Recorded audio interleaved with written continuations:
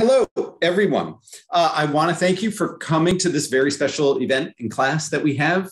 We have Andrew Hetherington, who is a friend of mine, a creative contemporary, and a photographer that I have just admired for a long time. And I am so thankful to have him here today with all of us.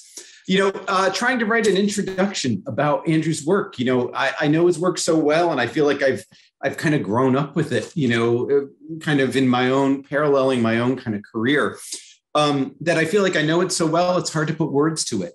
But Andrew's photographs are uniquely his. And there really is nothing like an Andrew Hetherington picture story on the pages of a magazine. When you saw it, you knew it was his. It was uniquely his take on the story, and it seemed to be just as important and integral to the story as the writer's words were. And that is his work in the editorial realm. Although he works in editorial, he works in commercial photography. His footprint in that editorial world was where I really thought, there was no difference between assignment work and personal work. All of his work kind of seemed to carry the same punch. And I tried to come up with words to describe, his work, and it was simultaneously funny and serious. And then it was, also simultaneously very sincere and also ironic. And then there was just the visual splendor of his images. It was the color and the flash and the tight compositions that seem to kind of reinforce his ideas. All of this stuff coming together in the single photos and the picture stories, it really carries a punch. And then amidst all those kind of visual trappings, there is the people. And no matter who he was photographing, whether it was someone who was famous, someone who was not famous at all and has never been photographed before, everyone seemed to be enjoying the process, or that was my take on it. They seemed to actually like Andrew, and I always got the feeling that Andrew, even for a millisecond, kind of liked these people.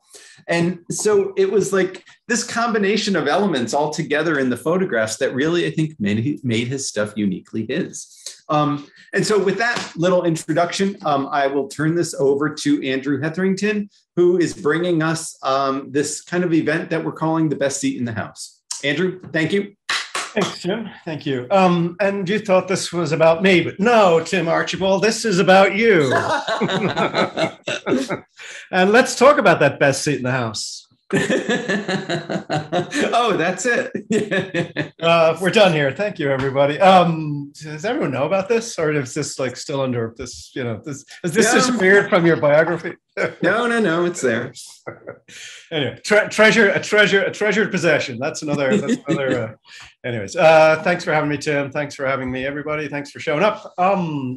So where do we start? Okay. Well, yeah, I think I'm turning it over to you, and it looks like you have something here. Yeah, and you know what? Why can't I get to the next? There we go. All right. So okay. That's my dad on the left, and he's the reason I'm a photographer. And I'm from Ireland, if you didn't know. Grew up in Dublin. He worked for Irish television, worked in film, movies. Ran the gamut, but he was a cinematographer, so he spent time behind the camera and actually kind of did all the lighting and so on and so forth. So that's him on the left. He was a cool gentleman. He liked his sunglasses. This is him in the Aran Islands. Wow, off the west. Oh, these are great. Look at that for a boy band. Look at those guys. So he's on the left, but quite a crew. Some good hair there too. Absolutely. And here he is, a little older. He's probably in his 30s at this stage. Wow. They were doing the behind the scenes photos then, even. Well, there was a dedicated stills photographer, of course. Right.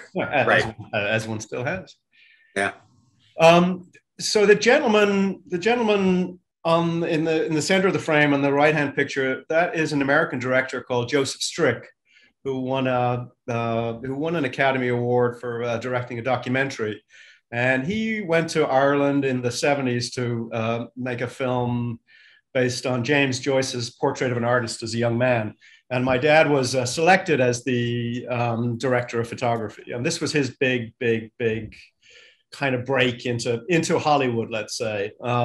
Even though he was working for a national television station, this was the big time. And I vaguely remember visiting the set as a kid.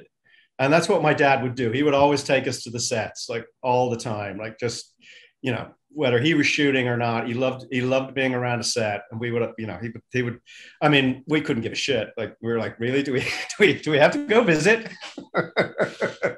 But, that was kind of, he with everything with my dad, it was like an adventure. So right. Whether it sparked something in you, whether you wanted to become a cameraman or even an actor or even the caterer, I think he looked at all these, these opportunities and as an adventure for him and for you. So this was his big like break, and he could have gone on to Hollywood, but we were young kids, and he stuck around home. So guess which one is me? In the middle, of course. So of course, as kids, like my dad took our photographs all the time, which we absolutely hated. And he had a good eye, of course, and he, all film but I had no interest in career in film at all, and but I fancied myself as a bit of a in sports and football or soccer or cycling, but quickly realized that I wasn't very good at any of those and wouldn't be able to make a career out of them. So I did discover, though, then that I could use the camera to indulge all these passions, basically. Mm-hmm. So I could be on the sideline, I could be backstage at a gig. And I joined the camera club, and my dad, he just let me borrow his camera. It was never, he never kind of told me how to use it. He just kind of said, "Oh," kind of like let you free, and didn't look for it back. Yeah, helped me build a little dark room in my bedroom, and yeah. So that's kind of how I got started. Wow.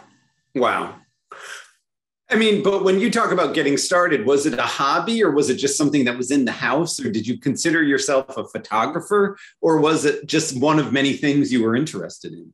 Well, I mean, I was interested in girls and drinking and cigarettes and all those other, and music and fashion and all those things. But the camera was the one thing that actually allowed me to, like, even beyond sports. It got me into parties. It got me, so it opened, So really, I had the best seat in the house at an early age, and figured out, I didn't realize that there might be a career in magazines or anything like that. It was more, again, one just thought you would work with a newspaper because that's all that existed at that time. Yeah.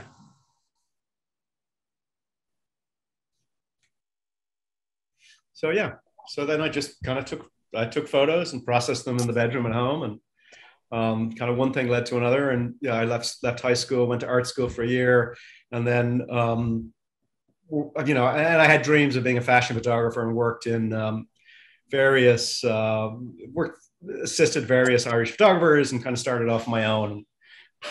Kind of had a career of sorts. Mm.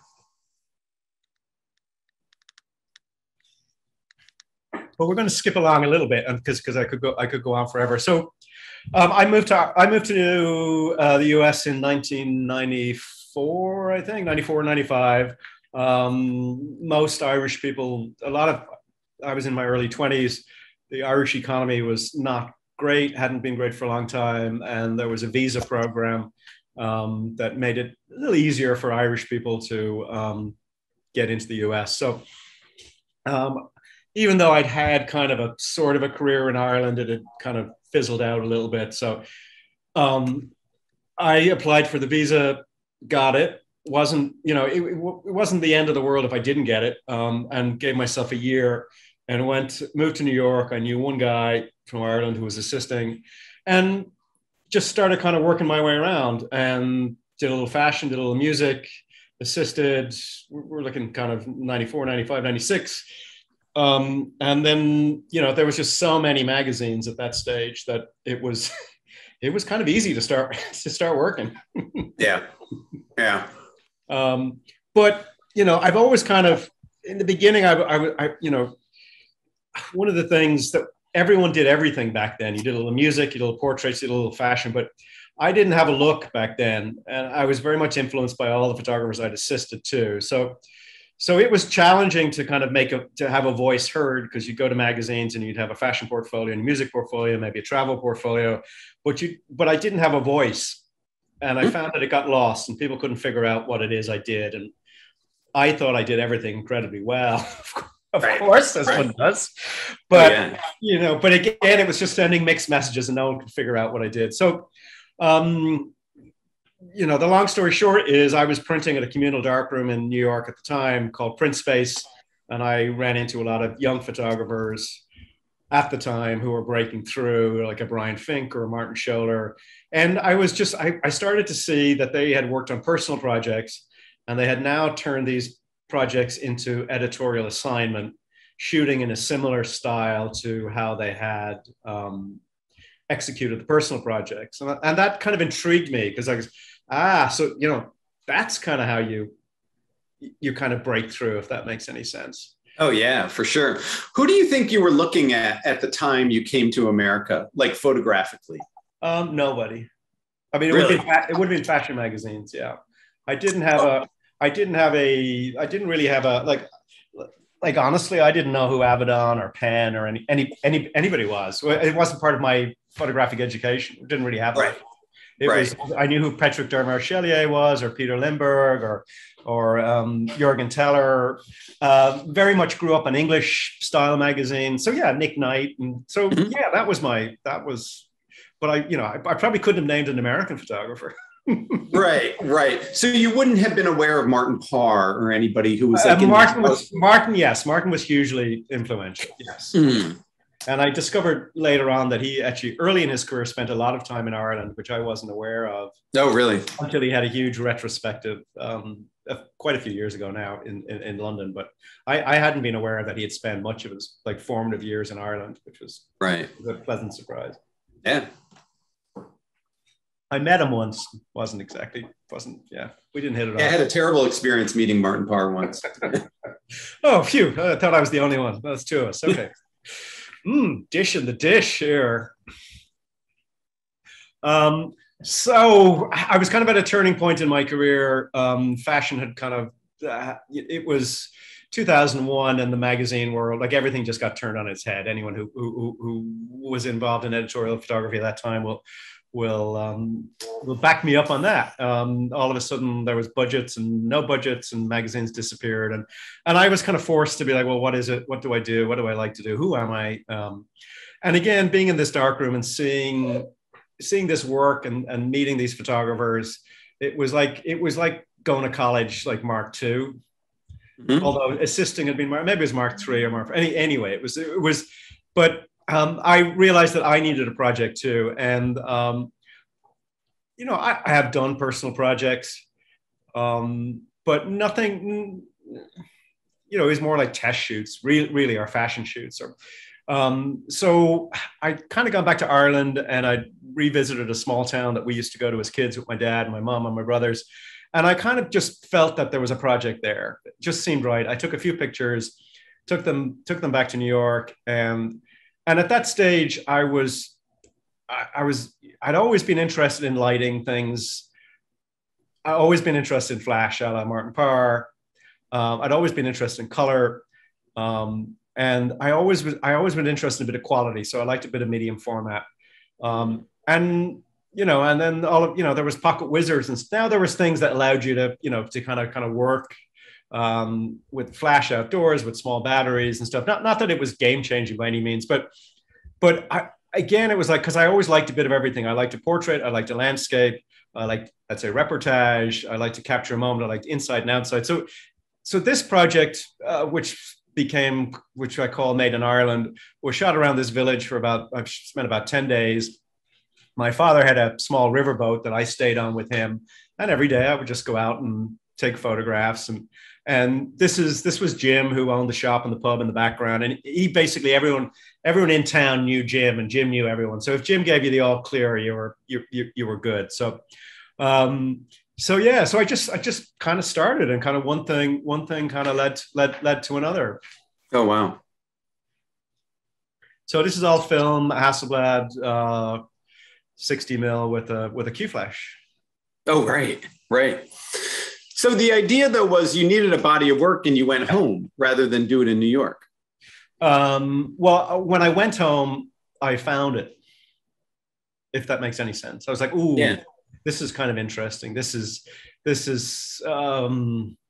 was hard to put my finger on it. I just knew, having revisited this place, it might have been, 15 years since I've been there previously, even longer. And at that time, Ireland was going through tremendous change, and this village hadn't changed much. And that was kind of the key, I think. And just it again, having spent a lot of my years as a kid there, there was just something that kind of made perfect sense to go back. And oh, these are great. So this wasn't the first project, but this was the first project that you felt was really yours. You know what I mean? Or had your stamp on it? Yes. Yeah, because I'd now realized what I wanted to do as well. I wasn't a fashion photographer. I wasn't a music photographer. But this, I was like, because again, also the magazine landscape was changing a little bit in terms of interesting kind of wacky stories. It wasn't so much National Geographic anymore. It was like, oh, let's go to, Nathaniel Welch going to spring break. And it just seemed like this was the way to, again, it mixed everything I liked, but yet it was done in a way that again, it was hard in the beginning when I did start to get assignments to not bring the baggage of my previous assignments with me and bring a ton of gear, like I had to, at the time I'd been working with Platon a lot as an assistant, and he mentored me, and he's like, when you go on a job, just do this, don't, like, this is what you do now. And I said, well, how do you find those moments? And he's like, well, just, if you're going to, let's take, for example, take this image here. He said, well, if you're going to photograph someone who has a cup of tea next to them, put the tea in their hand. It was kind of, August Sander-esque, but I didn't know who August Sander was at the time, Yeah. But it was a way of kind of like, finding these, I just wanted to find these moments, be able to, either they were perfect and I could grab them, or I could finesse them a little bit, that brought out some of the personality, the subject's personality, and and I've always found, it's come, this shot I remember clearly because this is actually Jim's brother, John. And, I could hear him clipping the grass 100 meters away. And I walked up and he was like immaculate because he was going out for dinner with the family, and you're like, oh, that's, that's it. It's the clippers, Oh, well, everything in the way he's dressed and the shortness of his tie and then the shapes. Yeah. And those hands as well, because he's just, he's worked his whole life. So, your work, though, at this time, it wasn't documentary photography, right? It had the style to it that was like kind of the dominant thing, don't you think? Yeah, I wouldn't think of myself as a documentary photographer at all. Never have. Oh, that's great. So, yeah, this is probably the most famous photograph I've ever taken. Yeah. So this was taken on the last morning, and it was just like a throwaway shot. And I had the strobe with me, and the sky behind the cow was foggy, so it was basically, it almost feels like a seamless. And and I would shoot some Polaroids just to make sure I was in the zone, with the ratios and whatnot. Can't remember if I did this time, but again, just kind of, it might have been the last frame on the roll, and just took it and clicked it and kept walking around. And 20 minutes later, the sun had risen and burnt away the fog. So it would have been a totally different scene. And I got back to the lab and started I didn't know if I had anything. And the great thing about the lab was you would do your prints and you put them up on the wall, as you judge them and got your color right. And as I started to put, the pictures on the wall, well, then I would get comments from my peers and they were positive. And you're like, okay, now I, and he was very honest and very true and very real, so you kind of knew. And and this picture I printed, I didn't really think much of it. But then that year I made it into PDN's 30, and this picture made the cover. So I'm not sure if everyone's aware what PDN 30 is, but it's still, PDN isn't even going anymore. It's gone. It's gone. Breaking news. Anyway, that's gone a while. But so this was huge because now I had quite, this is 2003. Let's say I'd had an 8-year career through assisting and through shooting. Realized it was a huge moment. I didn't even have a website. There was no, when people were looking for talent, they looked at, the competitions, they looked at PDN 30. There was no Instagram. There was no, this is how you found talent. So I realized like this was a big opportunity, and I went out of my way then to promote it. And I started to get the work then that I had been interested in, which was, portraits and kind of funky, wacky editorial stories and so on and so forth. No, an exciting time. So what year is this again? I'm looking at the magazine. 2003. 2003. Yeah. So the New York that you describe sounds like it was really influential. You talk about people who you assisted, who were giving you guidance and mentorship, and then you talk about people at Print Space who were like chiming in with others. Now, the perception from others that I have of New York at that time was that it was a much more cutthroat thing. And do you have any thoughts on that? Was that all a fiction, or was it just you, or how do you view it? I think there's always been a strong community, and I think it just depends where you fall into that and what maybe the genre of photography. When I worked as an assistant, the best thing was dropping off the film at the lab at night, because you would meet other assistants, and that's how you started to network. And then when the rental studios became a big thing, you would run into other assistants at the coffee bar, and you would network, and you would figure out, so I mean, cutthroat. I don't know. I honestly can't. I think the business might be cutthroat. Are you saying the business, or you kind of individuals, or like I've always found people to be incredibly helpful. Yeah. Yeah. No, I think it was New York in particular that had that reputation. You know what I mean? To me. And maybe it's just because I was an outsider in San Francisco, that in San Francisco, I viewed it to be a very generous community, and helpful community. So maybe it was fiction, that I had, an urban legend. You're outside, you're West Coaster, So, I don't know. I mean, everything's harder. Yeah, I mean, it was certainly competitive, of course. I would, but I think also there was a lot of work, Right. Like the first time I kind of realized it was, I used to shoot for Mademoiselle magazine, which was a young, it was a fashion magazine, but, and there were magazines where you would get a break as a young photographer and shoot well stories and stuff. And then I do recall like September 11th happened. And then all of a sudden, like real A-list fashion photographers were now shooting for that magazine, whichever was left. So then I kind of noticed a shift too. It's like, but I've also always realized, I've always kind of had a knack of, knowing when, I'm not going to be Stephen Meisel, right. like I'm not going to be. So it's, I don't know. Well, I don't know where I'm going there, but it's I know where you're going. I'm never going to be a soccer player, so do something else. Well, no, I mean, someone did once tell me that it really helps when you can give an honest view about your role in, like, where you fit in the kind of game that you're playing, and then it can kind of help you figure out where you fit in and where to hit the accelerator and when to pull back. And no, I think that's honestly. So this is me on the right, and that's my brother Richard on the left. My dad took this picture. So he took this picture, and that's on the left is the boat we had at the time, and that's the river, and that's the village that I was in for the project. And obviously I caught a fish, so I'm pretty happy. I'm pretty stoked about it. But you know, and I hope this comes out in this is that, you know, when you're young, you know, life is, you know, I've had this incredibly circular life where stories have come full circle. And little did I know that 20 odd years later that I would photograph my dad in exactly the same. Oh, that's great. Almost to a T, maybe 30 feet away.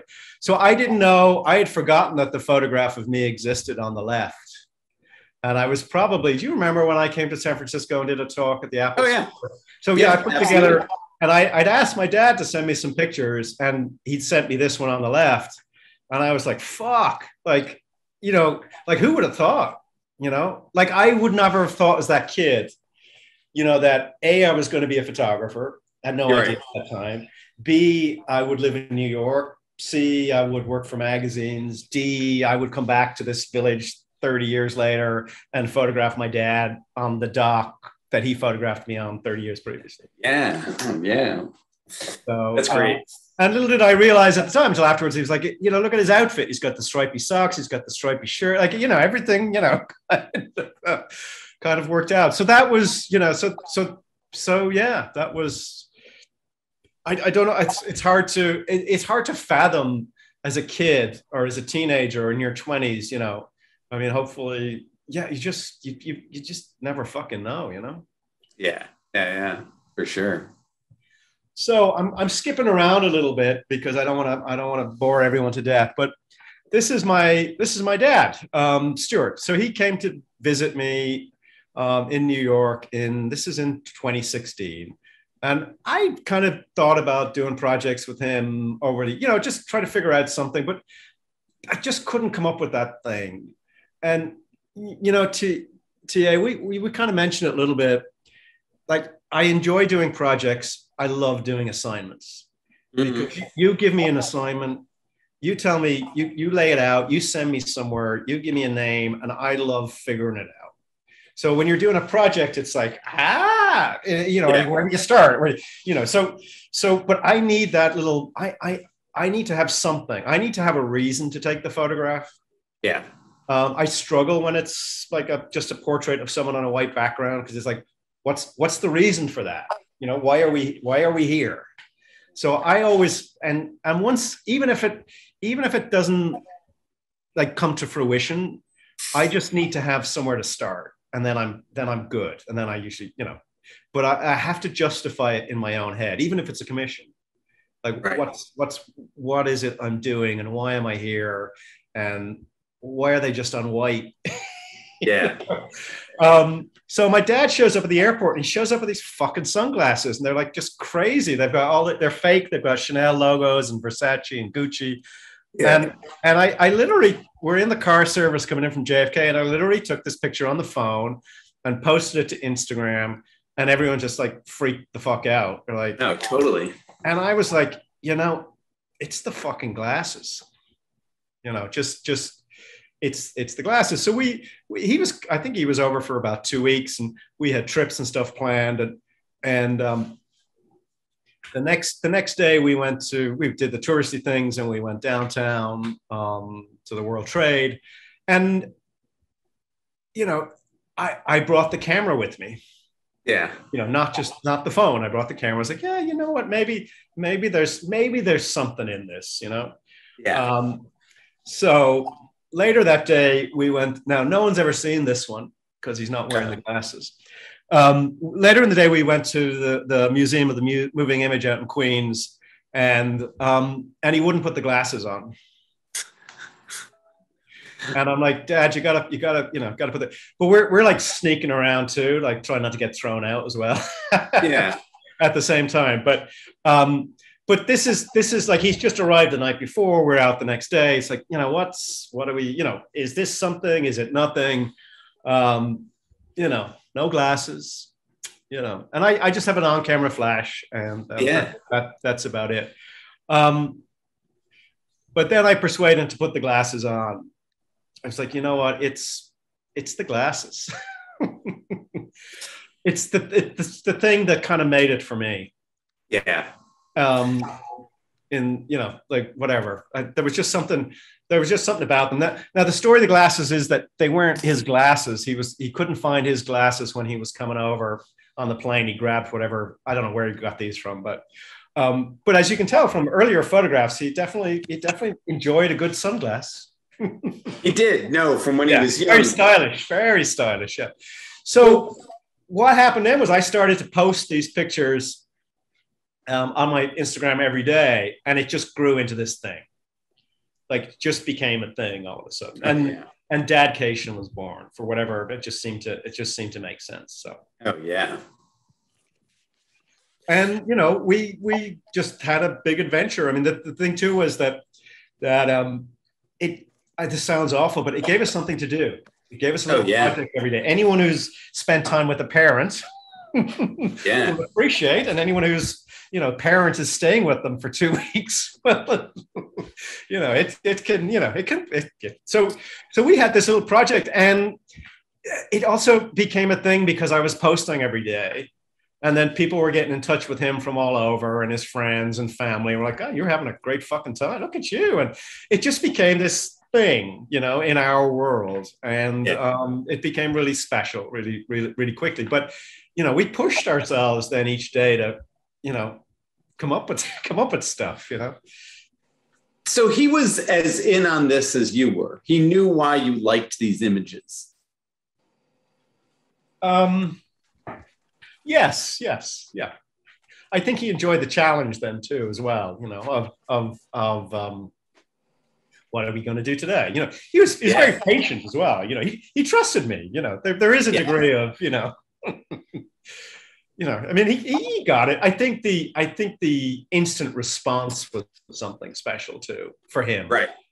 Right. Oh, it's like a game you guys are playing together for sure. Yeah, and he hadn't experienced anything like that before, you know, and right.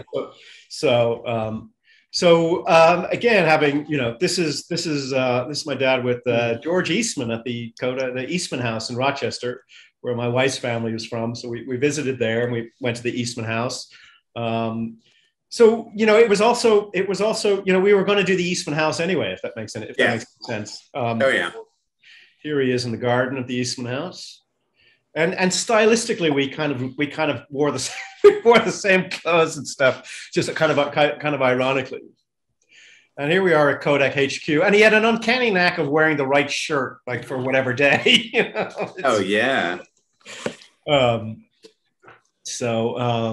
There's not much left of Kodak, but, you know, again, who would have thought as a kid? You know, I remember him taking me to Kodak Ireland, you know, and picking up film stock, and, you know, being like, "Fuck, Dad, can you get a move on?" You know?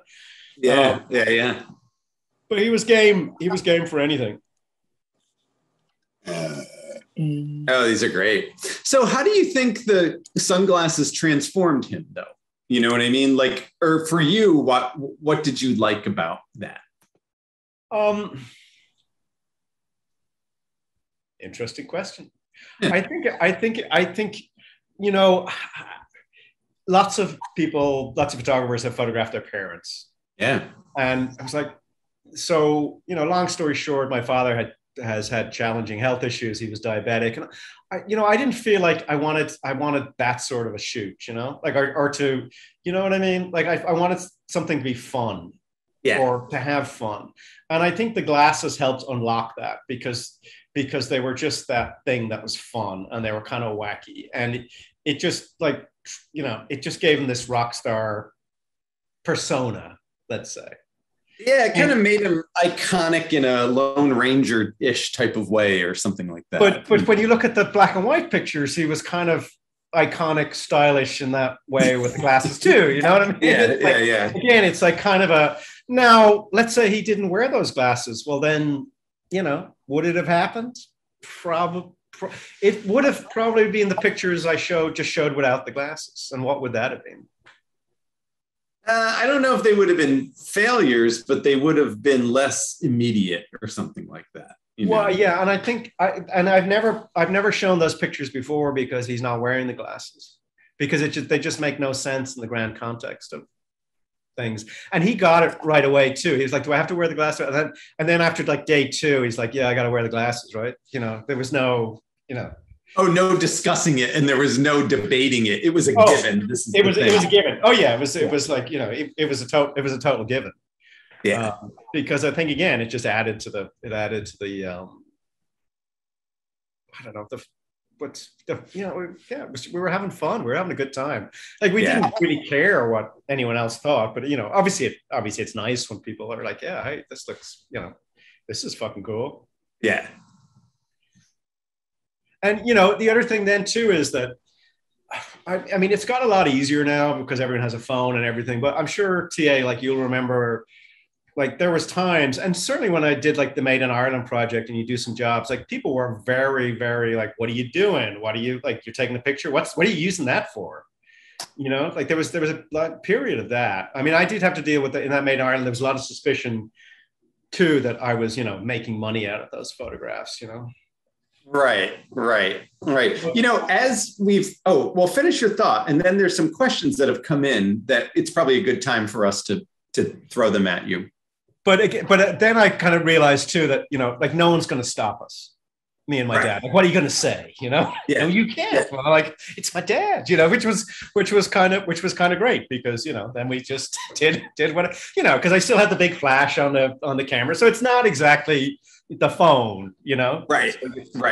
Oh, it looks more intentional and it looks more like you're doing something, but it's again a kid photographing his dad, you know, but 2 adults.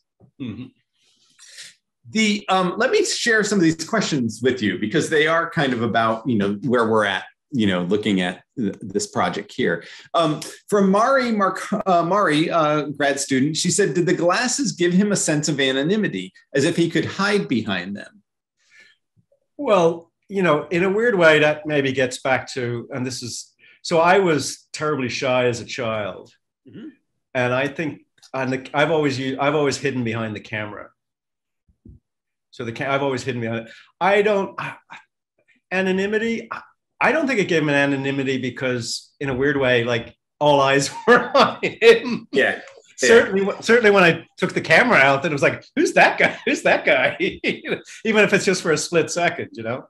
Because again, the photographs are, you know, they're all thoughtful to a degree. I'm sure the girl in the background there is like who's that guy? Like he does kind of like he should be famous, right? Well, there could be someone famous there. Yeah. No, I like that a lot. Someone here is Stanley Phillips has a question. He says, it seems as though you don't like projects that are conceived, but you like ones that are spontaneous. And would you and build? Would that be a true state? Oh, that are spontaneous and build. Would that be fluid? Oh, and fluid. Would that be a true statement? And you say that you dislike projects. Have you tried, Stanley? You want to clarify? Yeah, it just seems like this turned into a project. Like you say, you dislike projects, but this turned into a project, and it's almost as if you like doing these what end up being, you know, for specifications, a project, but they're very spontaneous and very fluid because you saw the moment and you went with the moment, and then it ended up turning into a fluid project. I think it's when the idea is good and it hits. Like we've all done projects that we think is a good idea and we do it. It's shit. Yeah. Right? So then when it hits, you kind of know it hits. You know, I mean, I've always equated to like in a weird way, Made in Ireland was my first album. You know, so you put all the hits in there.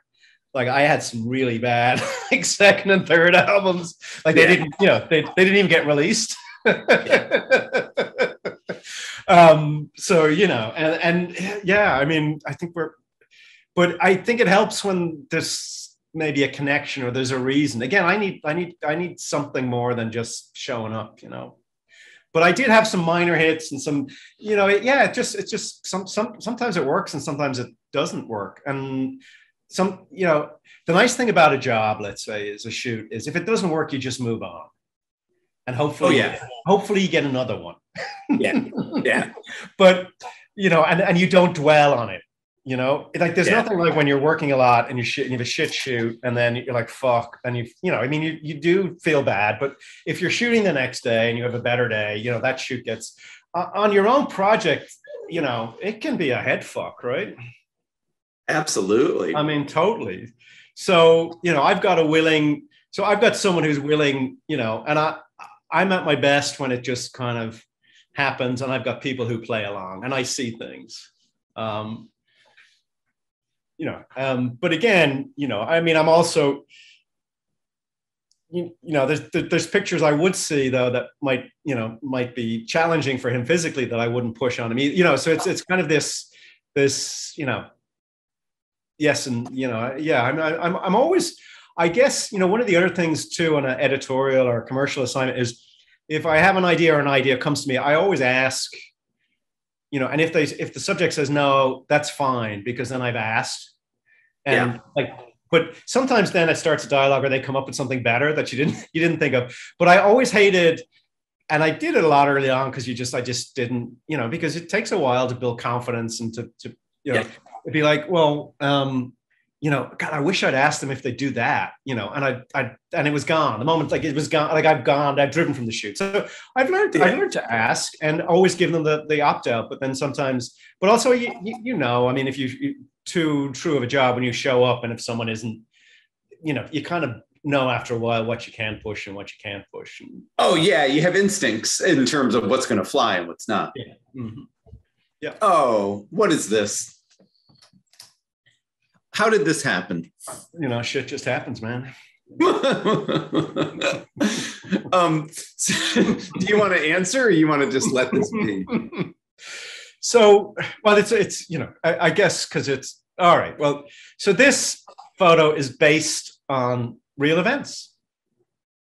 So we went to the tennis out in Flushing, the US Open, and it was hot as fuck, like super, super hot. And, you know, he wasn't doing, you know, he wasn't having a great day. Let's put it that way. Yeah. And you're like, and you know, you go, let's say you go into this and I'm like, oh man, there's going to be all these fucking shots and we're going to do this and that. And again, it's my dad who's going to stop, you know, who's going to stop us. Right.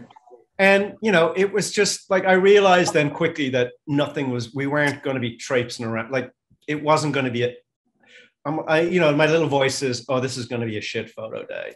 You know, right. I put pressure on myself so we're sitting in our seats and then I see the Jumbotron fan camera come on and I'm like, that's it. There you go. So I took a photograph of him in the seat. This one might have slipped on the screen, and that was it. That's all I needed. I knew that again, it's I wouldn't say it's maybe it's not problem solving. Maybe it's challenge solving. And that's what you really learn in editorial photography is how to make something out of nothing, or to be like, you know, because there's always expectation. And certainly in the early days, you know, before Google Earth or Google Maps or any way, like you would show up like at a location with no idea what it looked like or who you were photographing. And now, of course, you know, you can see who you're photographing and so on and so forth. But I do remember so many times of having built this picture in my head of the location or the person I would be photographing only to get there. And they were like the reality didn't exist. Or sometimes you would have the story, like the writer would have written the story and you get the story and you're like, oh, this sounds great. This location sounds epic. And you pull up and it's like, you know, what did they, there's no storm clouds rolling over that, you know, I mean, it's so, oh yeah. So that is one of the things I do love about editorial photography is trying to solve problems or just, you know, working with what you got. So yeah, work with what you got. No, well stated. Also, my dad can't swim. So this was, we went to a friends of ours out in New Jersey. They have a lake house. And like we both knew that, like I saw the canoe. We both knew that was going to be the shot that day. Yeah.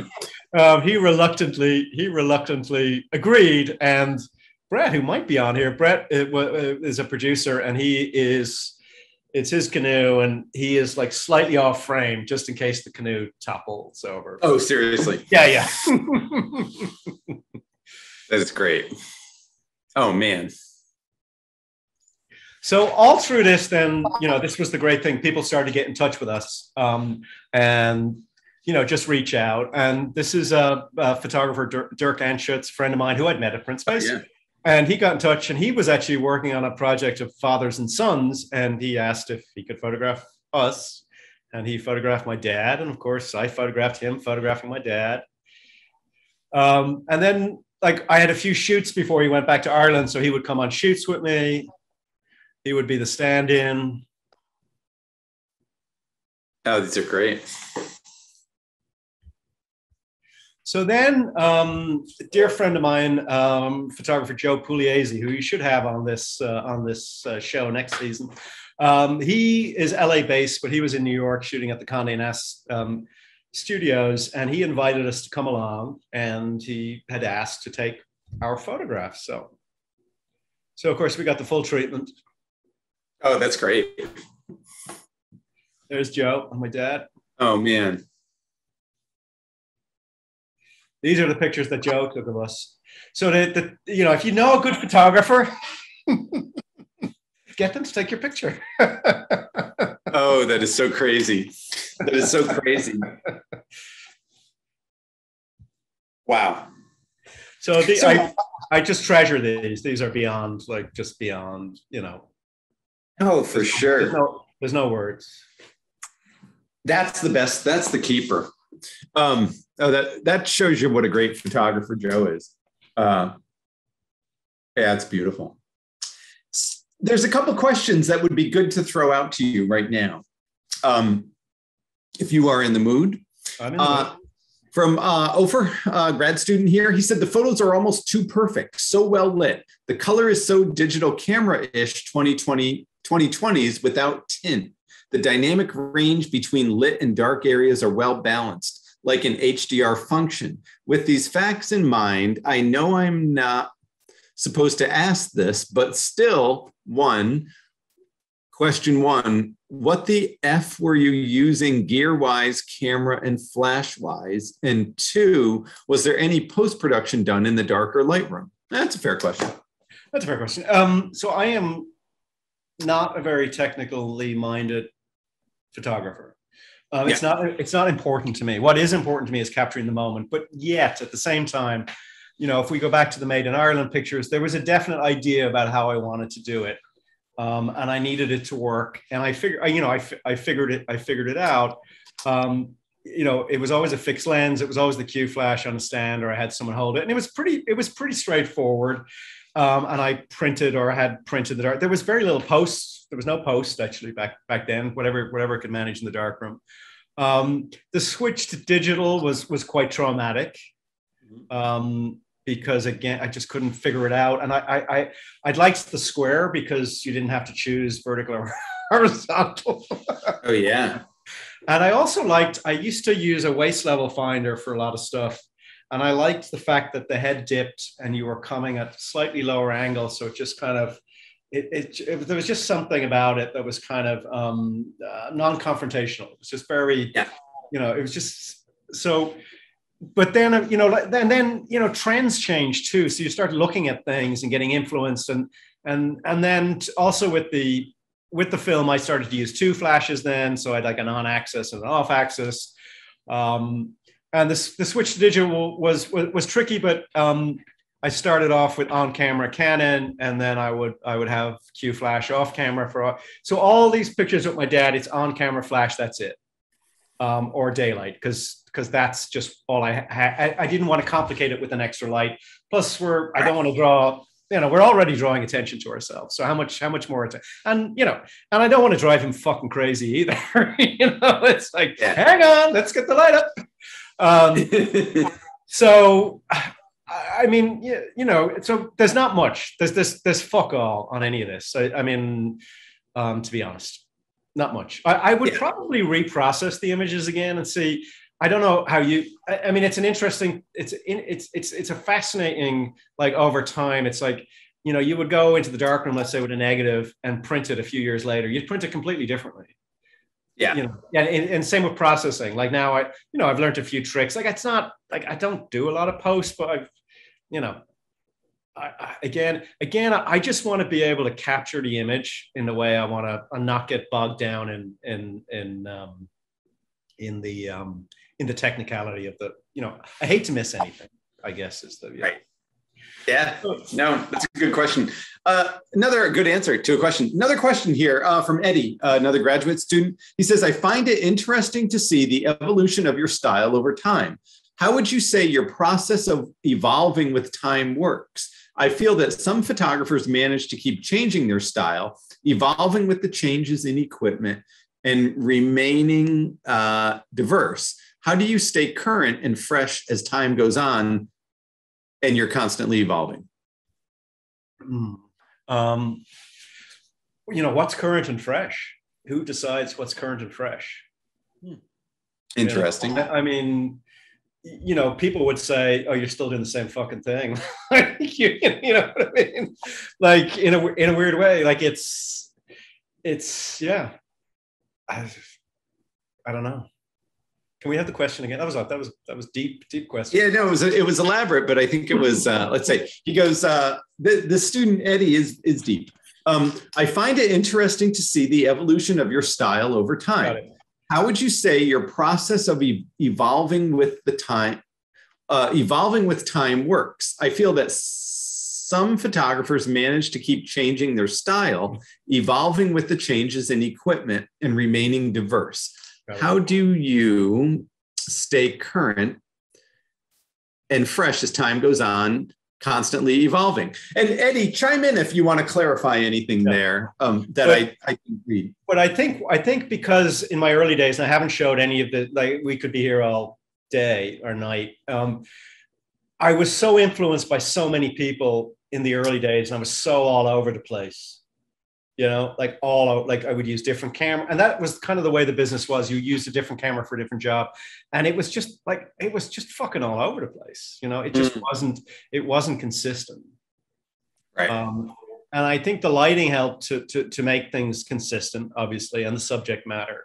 But yeah. I mean, the current thing is, we could get into a whole thing about that, because again, some people might argue that, like I'm so out of date that it's not, that I'm not current. But thanks, Eddie, though. If you still think I'm current, I appreciate that. I took it as a compliment. I took it as a positive. Yeah. Oh, I am taking it as a positive, because again, fads and trends, it's like, I do use the musical, like, I'm not a U2 fan, but they have had a career, like how many one-hit wonders, have there been? Same in photography too. You see a magazine story and you're like, oh, wow, that's fucking great. And then you never see the name ever again, kind of thing, Oh, so yeah. It's, how to stay current. I guess it's just to be interested, I mean, the crazy thing is, and I'm not going to show anything, like I'm shooting more daylight now. Like I'm into daylight all of a sudden. Oh, natural light. What's happening to me? Yeah.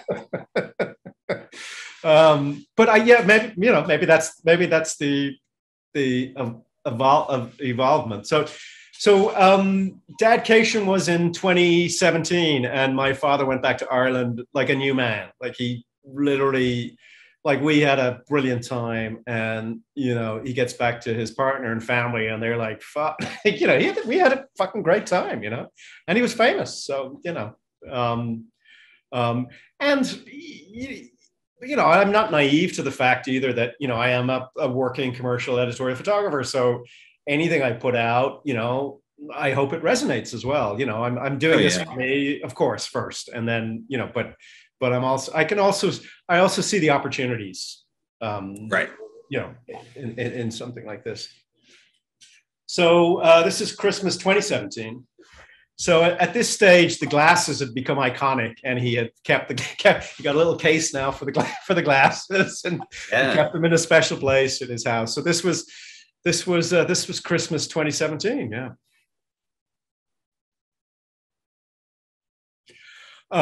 So we decided we needed to do Dadcation 2 then. And he came back. Wow. So this is 2017. October 2017. This is me picking him up at JFK. Now he's like bona fide a rock star. Yeah. You know, it's the Cadillac SUV now at the airport, not the Toyota Corolla. And I had decided for someone who had a life in film, he had never been to Los Angeles. And I was like, you know what? We got to go to LA. And he was totally on board with that. Mm. So this, I owe a lot of gratitude to Michael Wichita at AARP, who's a photo director there. And he helped us put this part of the project together. And we posted on the AARP Instagram feed then daily, as opposed to my feed. Right. So this was all of a sudden different, because now it was like a job. Oh yeah. Even though expectation was minimal, you know, there's still expectation, of course, you know. And right. And again, now we've had the successful first album. Now we've got the follow-up, which is kind of tricky. I mean, it is definitely challenging.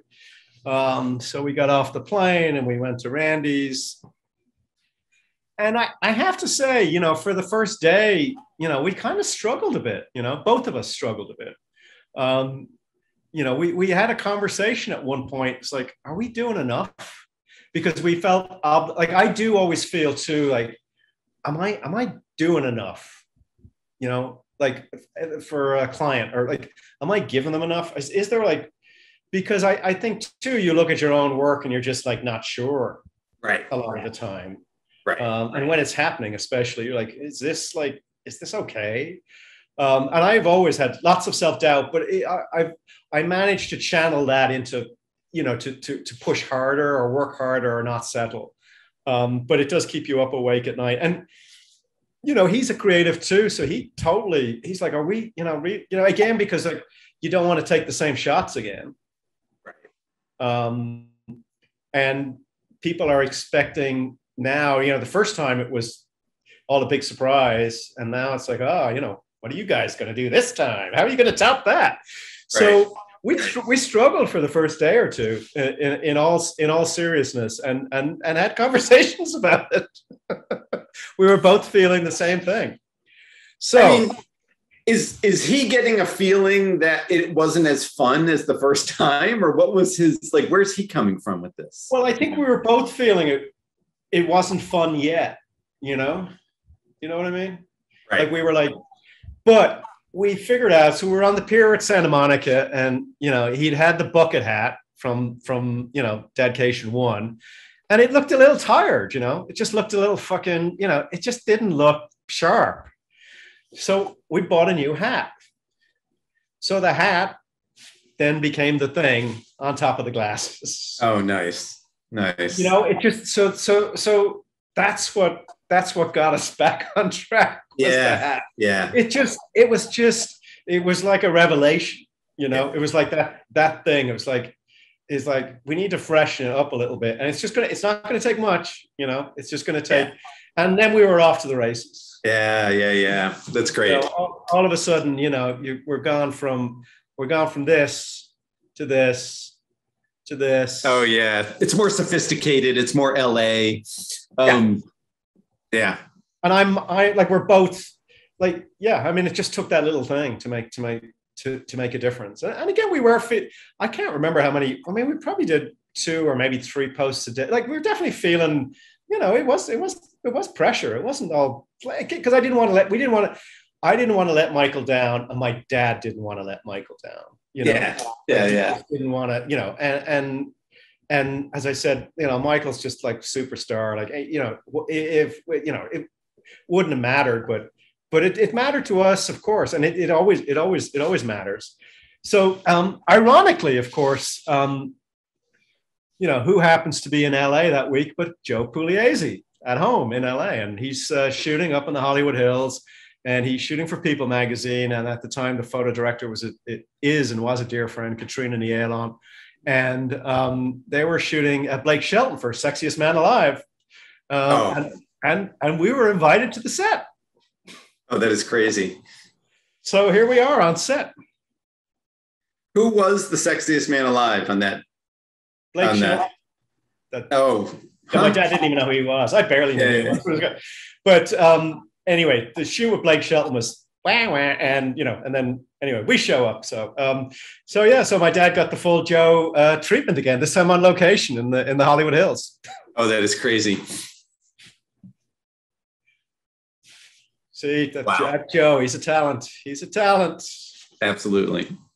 So, for students, I think you'll find this fascinating, right?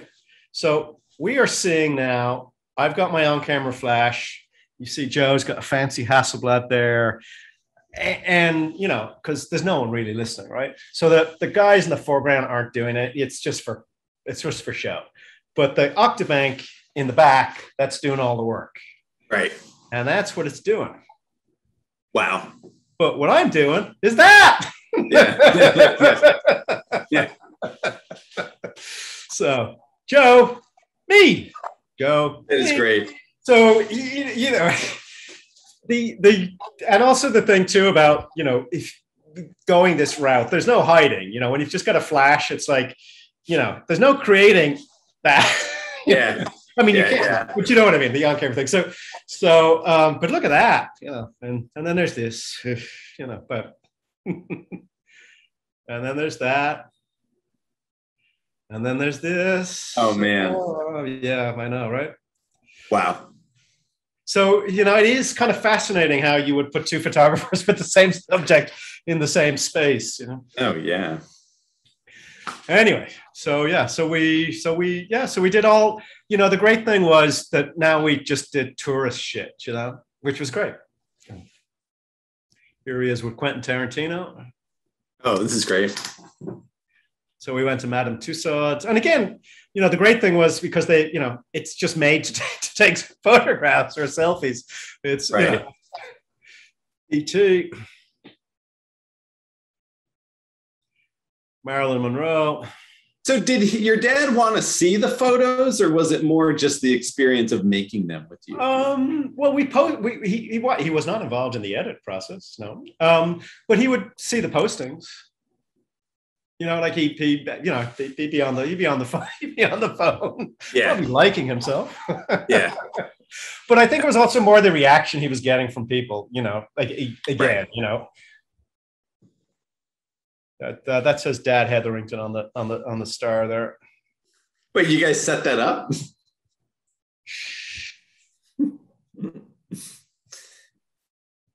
Oh, that's great.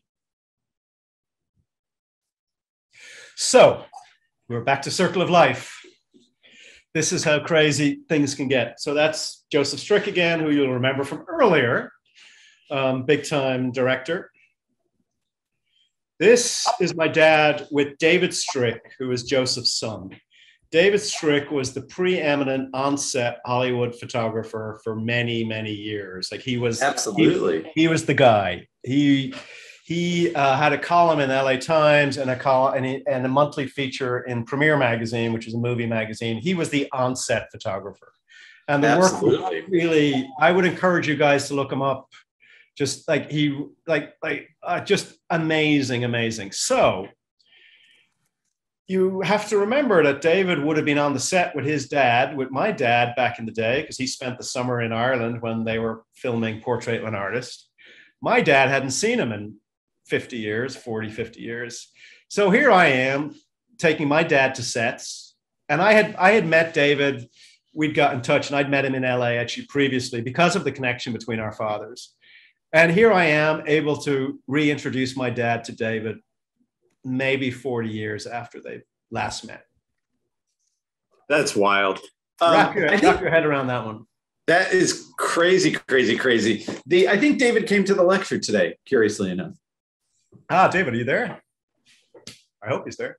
So we had the most wonderful time. I can't even, and David's dad, Joe, had died maybe a year or two before. My dad he was living in Paris, and my dad had kept in touch with him throughout, after they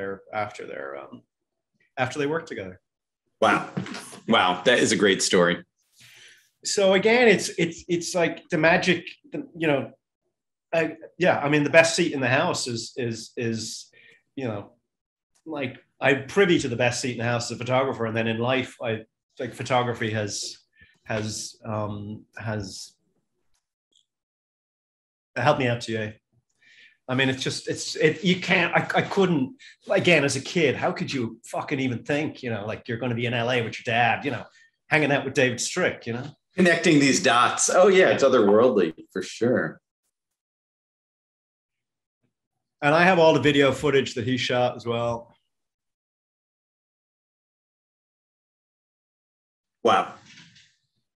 So it was also challenging in this shoot because it was super fucking hot in LA when we were there. And I saw all these photographs and we were driving around. I'm like, I had to let them go. Mm-hmm. It was physically draining, you know, and I, again, you know, I mean, he would have been, he's 70. So, you know,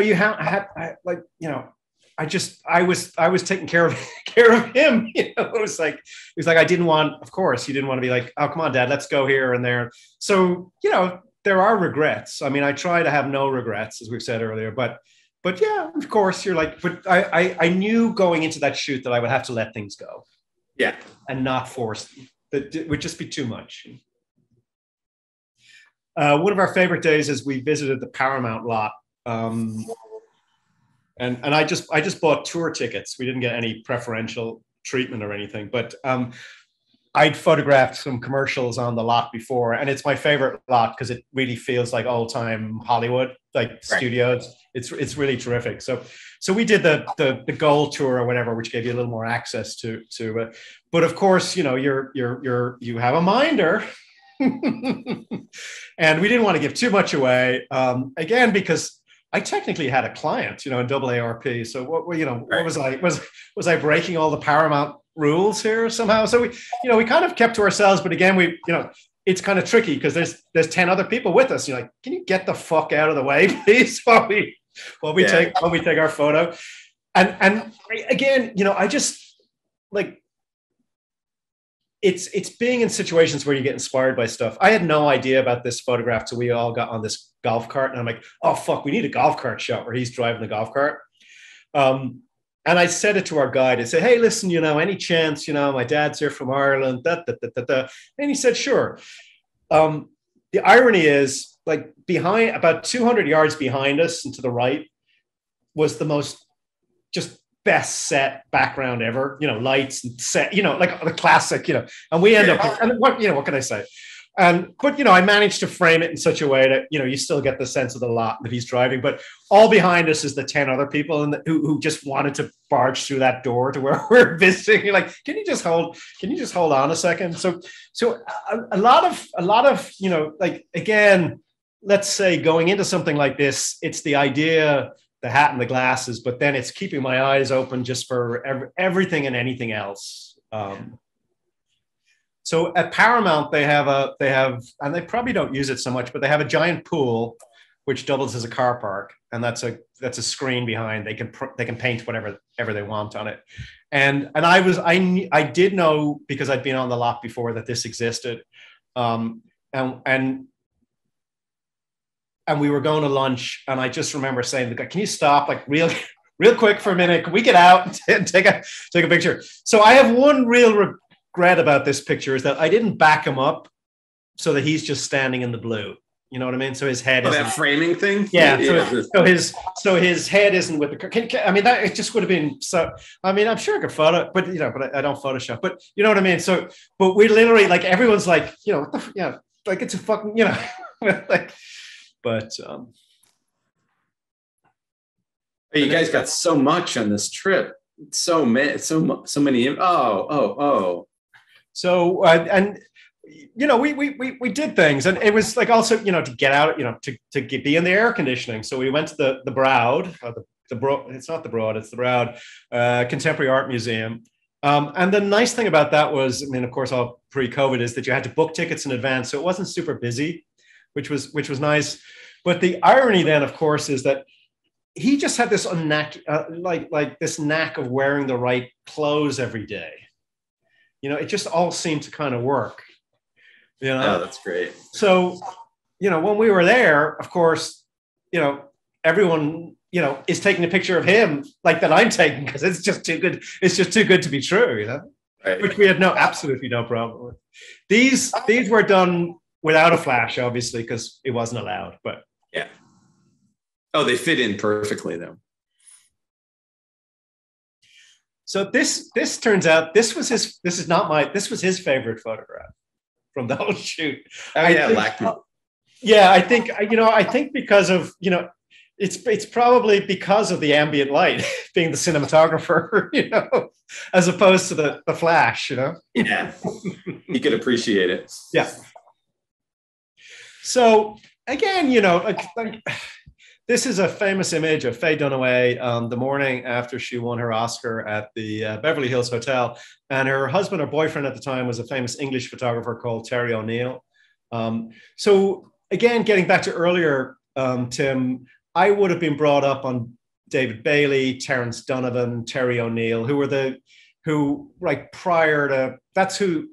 my photographic education happened in photographic magazines, and it would have been a magazine like Practical Photography if you'd had it here. But these guys were, they were the portrait and fashion, like royalty, so to speak.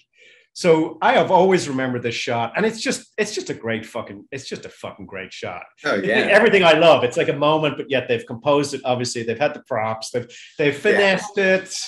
So I decided that we should do our own version. So here we are at the Hollywood Roosevelt Hotel. There's a tiny, tiny little Oscar there we picked up at a gift shop and some magazines and stuff. So hang on, we have a visitor. Hey, again, you want to say hello? Hello. I love that cat. So this was early one morning as we were about to check out of the hotel, and he goes in to get some breakfast as I'm cleaning up the magazines and stuff. And we go sit down, we have breakfast, and I noticed this gentleman on the right sitting across from us. And I said to my dad, I said, "Oh fuck, that's Albert Watson." Does anyone know who Albert Watson is? Put your hand up. Yeah. Oh yeah. So, just Google Albert Watson if you don't. So Albert Watson, another photographer to add to the list then, who influenced me. He is a Scottish photographer, portrait fashion photographer. He's photographed everyone, but he's a superb, like, technical photographer, and his images always influenced me. They were in Arena Face magazines when I was a teenager, and he actually had a big fancy studio in New York next to industrial rental studios in the West Village. And coming from Ireland, back then, this was like you couldn't really fathom that he was a rock star to me, and I never interviewed for him as an assistant because I just never thought I'd be good enough in a weird way, or I don't even know why, but I mean, I should have. But I think also I was kind of blinded by the fashion. I don't know. That's a whole other conversation. So I said, that's Albert Watson over there. And he's got no idea who he is. So I get the phone out and I show him some of his images. And he was about to have his breakfast. And I'm like, let's wait till he's finished. I'll go over and say hi, and maybe we can take a photograph. So I've been in the same room as Albert many times, like at openings and stuff, and to some of his openings. I know some people who know him, but we've never met. So I go over and introduce myself, introduce my dad, say I'm doing this project. He's in town for an opening that night. So it turns out, like, Albert's from Edinburgh. He's about the same age as my dad. My dad had an aunt in Edinburgh when he was growing up, and he used to go to spend his summers in Edinburgh. So they knew all the same places. They went to all the same places, the same beaches, the same parks. There's a pretty good chance they might have, like, crossed each other's paths, but been unaware. Wow. So they're having a great conversation, and then I broached the, any chance of a photo, and I'd figure the photo out in my head while we were sitting across having breakfast, and of course, Dad seems to be wearing the perfect outfit. Albert's in black, so here I am, maybe 30 years after seeing Albert's work, photographing Albert Watson with my dad. And I am directing, Albert Watson.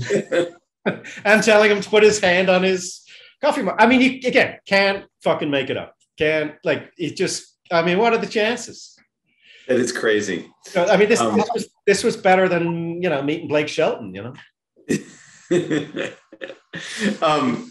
I remember this photograph, and I was wondering if we would know the story behind it. That is really wild. Hey, there's some questions that have come in. I'm wondering if you want to take them now. Sure. Let's see. From Garen, he says, it feels like you gave the series on your dad the same energy that you give your commercial work. Did the series feel different to you than the career commercial gigs? Because of that, did you find it especially refreshing or different, or how did it hit you differently? I mean, I've said it before. I mean, I know a commercial job is a commercial job, but I try and approach everything the same way, to be honest. I mean, in a weird way, even a commercial job is personal. And I know is that a controversial remark? But but you're still going to have a creative relationship, even if the brief is I don't know. I always try to take things somewhere else. I don't know. I mean, I feel bad if I do a shitty job, so that means I've taken it personally, right? Yeah. I'm not. I mean, I would say I would bring it all. Like again, no regrets. Like it doesn't matter, Right. Like again, because I'm putting pressure on myself to deliver something. And right. I know when I'm in a good place on a shoot is like I am loose and I'm free. Like there is a feeling. Getting to that point pre-shoot, there is stress, but if the stress is still there during the shoot, it's not a good shoot. Right. If it's spirited out of my head, then it's then I know I'm good in a weird way. Yeah. No, that's good. A couple observations here. Tricia Ortiz says the glasses became part of the subject in all these photos. And I think, that's absolutely true. Let's see. Ofer has an observation. He says flattening and framing seems to be so much part of these photographs. And I think that sounds accurate. I mean, you are into flattening the space, wouldn't you say? With these photographs, yeah. I mean, in a weird way, I'm kind of very traditional, in composition. It's usually very head on, and I like to have things kind of, lined up. And yeah, I mean, I would agree with, I've never thought of flattening, but yes. Oh yeah, I always thought that was the case. Thought about flattening. Yeah, and then a question from Garen as well. Did the series change the way you looked at your everyday life or your dad? Yes, so we're going to get into that. Ooh, there's more. Okay, there's more to come. Stand by, folks. So you know what I'm wondering? I'm wondering if we should have a break now. Well, I tell you what. Let me see where we're at. Let me see what's next. So we stay. Of course, we stay at the Standard Hotel, and we went to Palm Springs then after LA. Went on a bit of a road trip, and and of course there was a DJ playing in the bar, and you're like, hey, I'm with my dad. Do you mind if you get out of the way? And of course he was wearing the perfect white shirt. Like, if he was wearing the black shirt that night, wouldn't have happened. And they have these like funky robes at the Standard. And the next morning, my dad was not a morning person. I'd be like, you got to get up. The light is just spectacular. You got to get up. So he got up, and I just kind of knew that there was a shot. Of course, there was a unicorn in the pool, but it wouldn't stay still. It kept like floating around. Like I was like, "Fuck the unicorn!" But there was a young couple there, like hipster tattooed, like head to toe, and they were like, "Hey, would you like us to hold the unicorn?" Unicorn. So you just couldn't. Again, it's just like hey, it's my dad, and we're no one can ever say no. And you kind of right.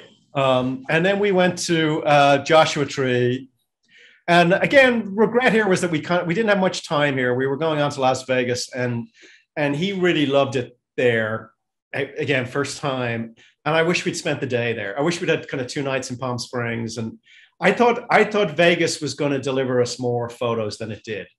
I kind of think Vegas, and then it's just going to be crazy. But also, then you realize, well, you're going to park the car 10 miles from the hotel room because they're just so fucking big. And it became a physical challenge because we couldn't just roll up to take a photo.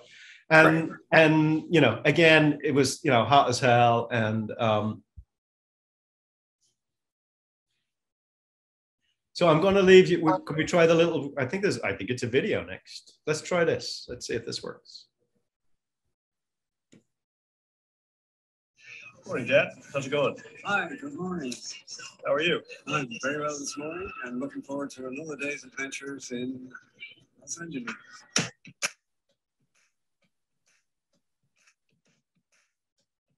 Good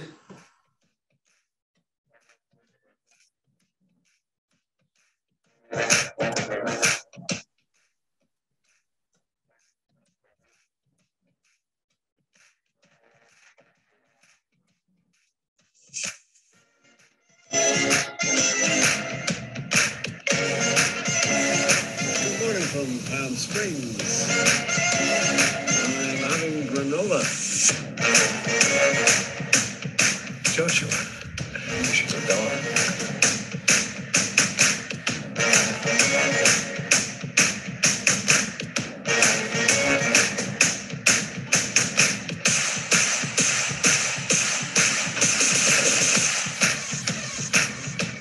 We are in Las Vegas. Favorite thing about the trip? Favorite thing about the trip? Joshua Tree. Least favorite thing about the trip? Least favorite thing about the trip? Didn't have a least favorite thing about the trip.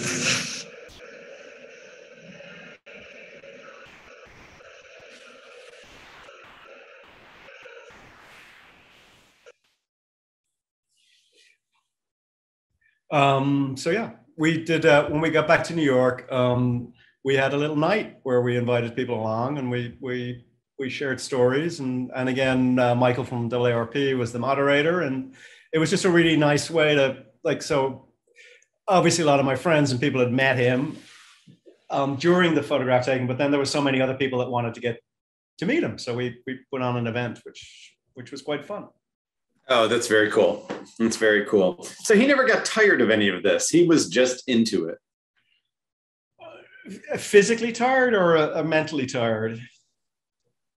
Both. Like, you're doing something for your career, kind of, and he's just kind of playing along for fun. And I would think at some point those things might shift in their, like, dedication or something. Yes, I think again I was very aware of that too, by not pushing it too hard and keeping it interesting and having the adventure, you know, like he was one for an adventure, and we were having, like, we were really like fucking, like, you know, again, you can't imagine, like, oh, I'm taking my dad around, you know, like we're just taking some photos, and you know, it's hard to fathom. I mean, listen, there's days too when you're like, you know, you got nothing to fucking talk about, you know? Right. 10 hours in the car. Good. Yeah. What are we going to, yeah. But what helped was the adventure, and that, like, you know, what are we going to, you know, like where my dad's standing out of the roof in Joshua Tree, like that was physically challenging for him. Yeah. You know, and you know, and maybe I pushed it, but he got it, and he wanted to do it because he wanted to, like, you know, but that's the regret then is that we didn't spend time in Joshua Tree, let's say, you know, right. So just for him, just not even to take photographs, just to drive around, you know, for the experience, the human experience and the adventure, Andrew, first of all, thank you so much. Oh, my pleasure. This is a great, fantastic presentation. What I really admire is your eye, and how when you compose an image, in looking at the ones you showed us today of the documentary, well, I know it's not documentary to you, but the project that you did of your dad, you seem to compose an image with nothing more, nothing less. Like everything in the image is interesting and it's necessary. What do you look for? How do you find these spots? Because you could choose, just like when you discussed the Hollywood alley where you put him in the golf cart, you chose that specific location and not somewhere else. What goes through your head when you're thinking? That location was chosen for me. In that case, I would have backed the cart up if it was possible. Okay. But again, it's like working with what you've got, and I try to tell a story with the environment. you know, like I'm looking for things to, so it's not just him. So in that case, he's on the, you know, I want to establish to anyone that it's definitely on a California, like on a Hollywood soundstage in that case. But, you know, what I do fight a lot is my composition is very kind of traditional, maybe not traditional, right? It's very symmetrical and very straightforward.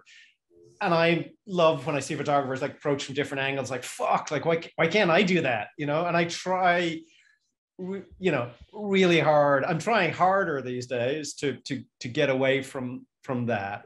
I think part of it has to do with the direct flash, where it helps to have a background in some cases for the subject, and then again, depending on what is in the background, it helps to help tell the story, so to speak. But I mean, he's pretty much in the fucking middle of every frame.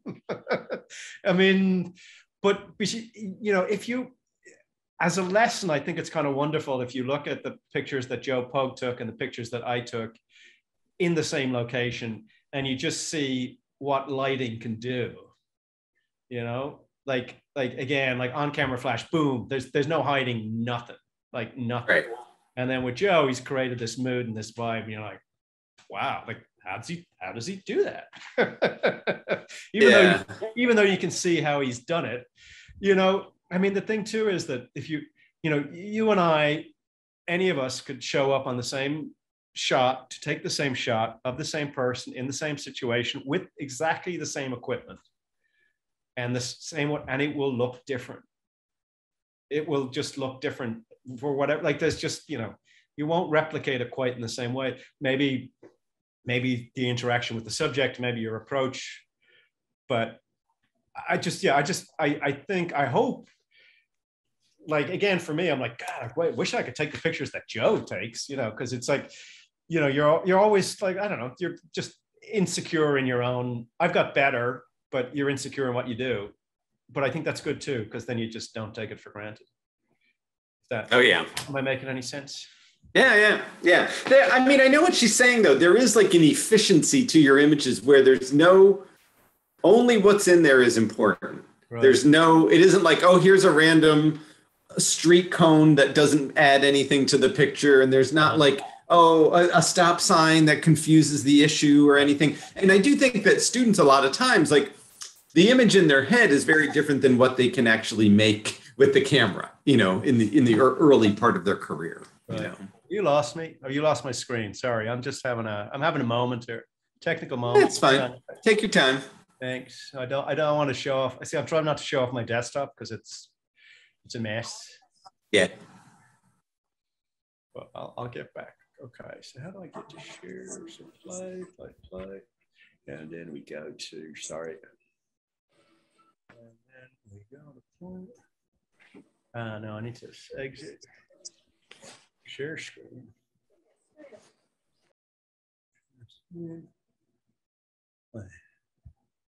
You guys got me? Share. Okay. We got you, and it's sharing screen. Yep.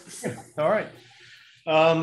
So I cheers everybody. I poured myself a cocktail, a Negroni. I hope you don't mind. It's 6, whatever it is on the 6:16 on the West Coast.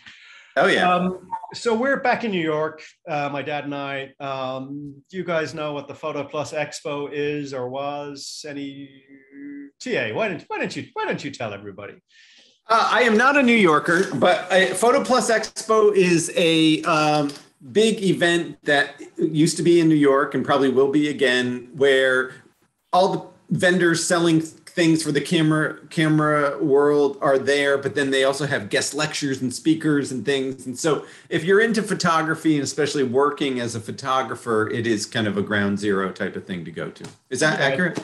Yeah, once it was also organized by Photo District News. It was part of there. So there was something for everybody, you know, whether you're an amateur and they had portfolio reviews and, you know, all sorts of bits and pieces. And they had, you know, and lectures and, you know, I've been fortunate enough to talk a few times, and, you know, you could take it or leave it depending if you're into gear, definitely. But, you know, it was also a great way to meet your peers again. You know, everyone was doing a lecture, or, you know, there was portfolio reviews, so there'd be clients around. Although I never paid for the portfolio review, I just wait outside and say hi and shh. But my dad had always wanted to go, you know, because I'd been going for years and I'd been talking. And so he always wanted. So what do you know? It just turned out the timing was perfect. And what happened? But. Hey, Dad, how's it going? Morning, Andrew. Today we're at the Photo Plus at the Javits Center in New York City. That'll be the Photo Plus Expo. That'll be correct.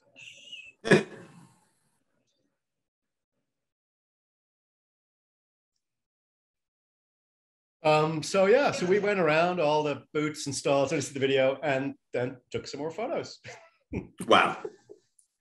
I'm fortunate enough to, because I knew some of the photographers, and I was actually giving, I'm not sure what slide's coming next, but I was giving a talk as well. I was moderating a panel, and he was there to witness it. So awesome. Again, you know, it was like at this stage he's, you know, beyond famous, so you know, he's getting stopped. Yeah. So.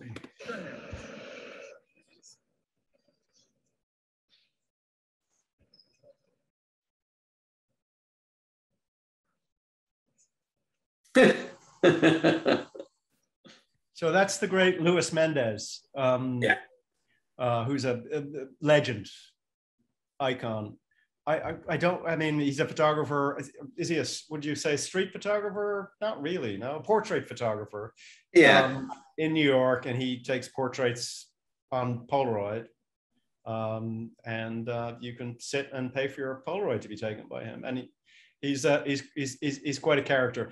I had to kind of frame this picture up so I could get them both in. So this is based on actual. You wouldn't be that close. Yeah. Oh, okay.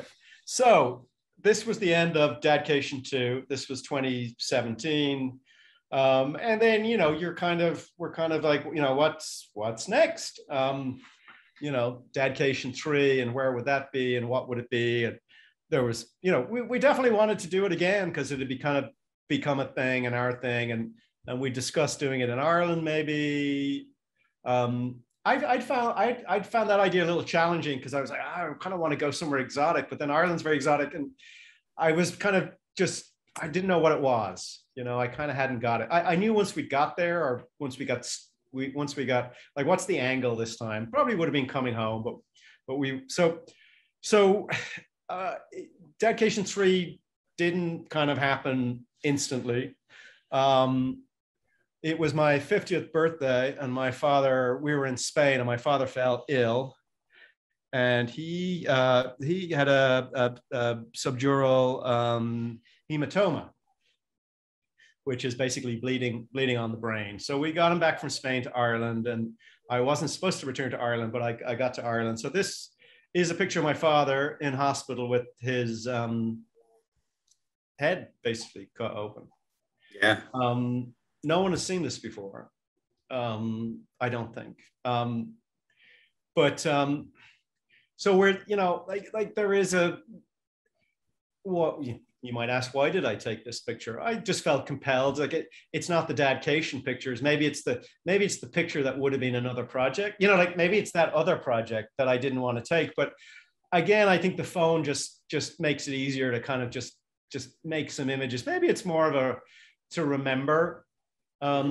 So we got my brother Richard took him back to, like we got him back to Ireland in the nick of time. Let's just put it that way. And he made it through, like unfucking real, like total, you know, unbelievable. So this is him a couple of days later having a cup of tea. And I wasn't supposed to go back to Ireland, but things were a little touch and go for a while. So I went back from Spain, and so I have two brothers, Richard, who I've talked about, and Colin. And my mom passed away like 28 years ago, 29 years ago, a long time ago. My dad has a partner, yeah. So that was a tough one.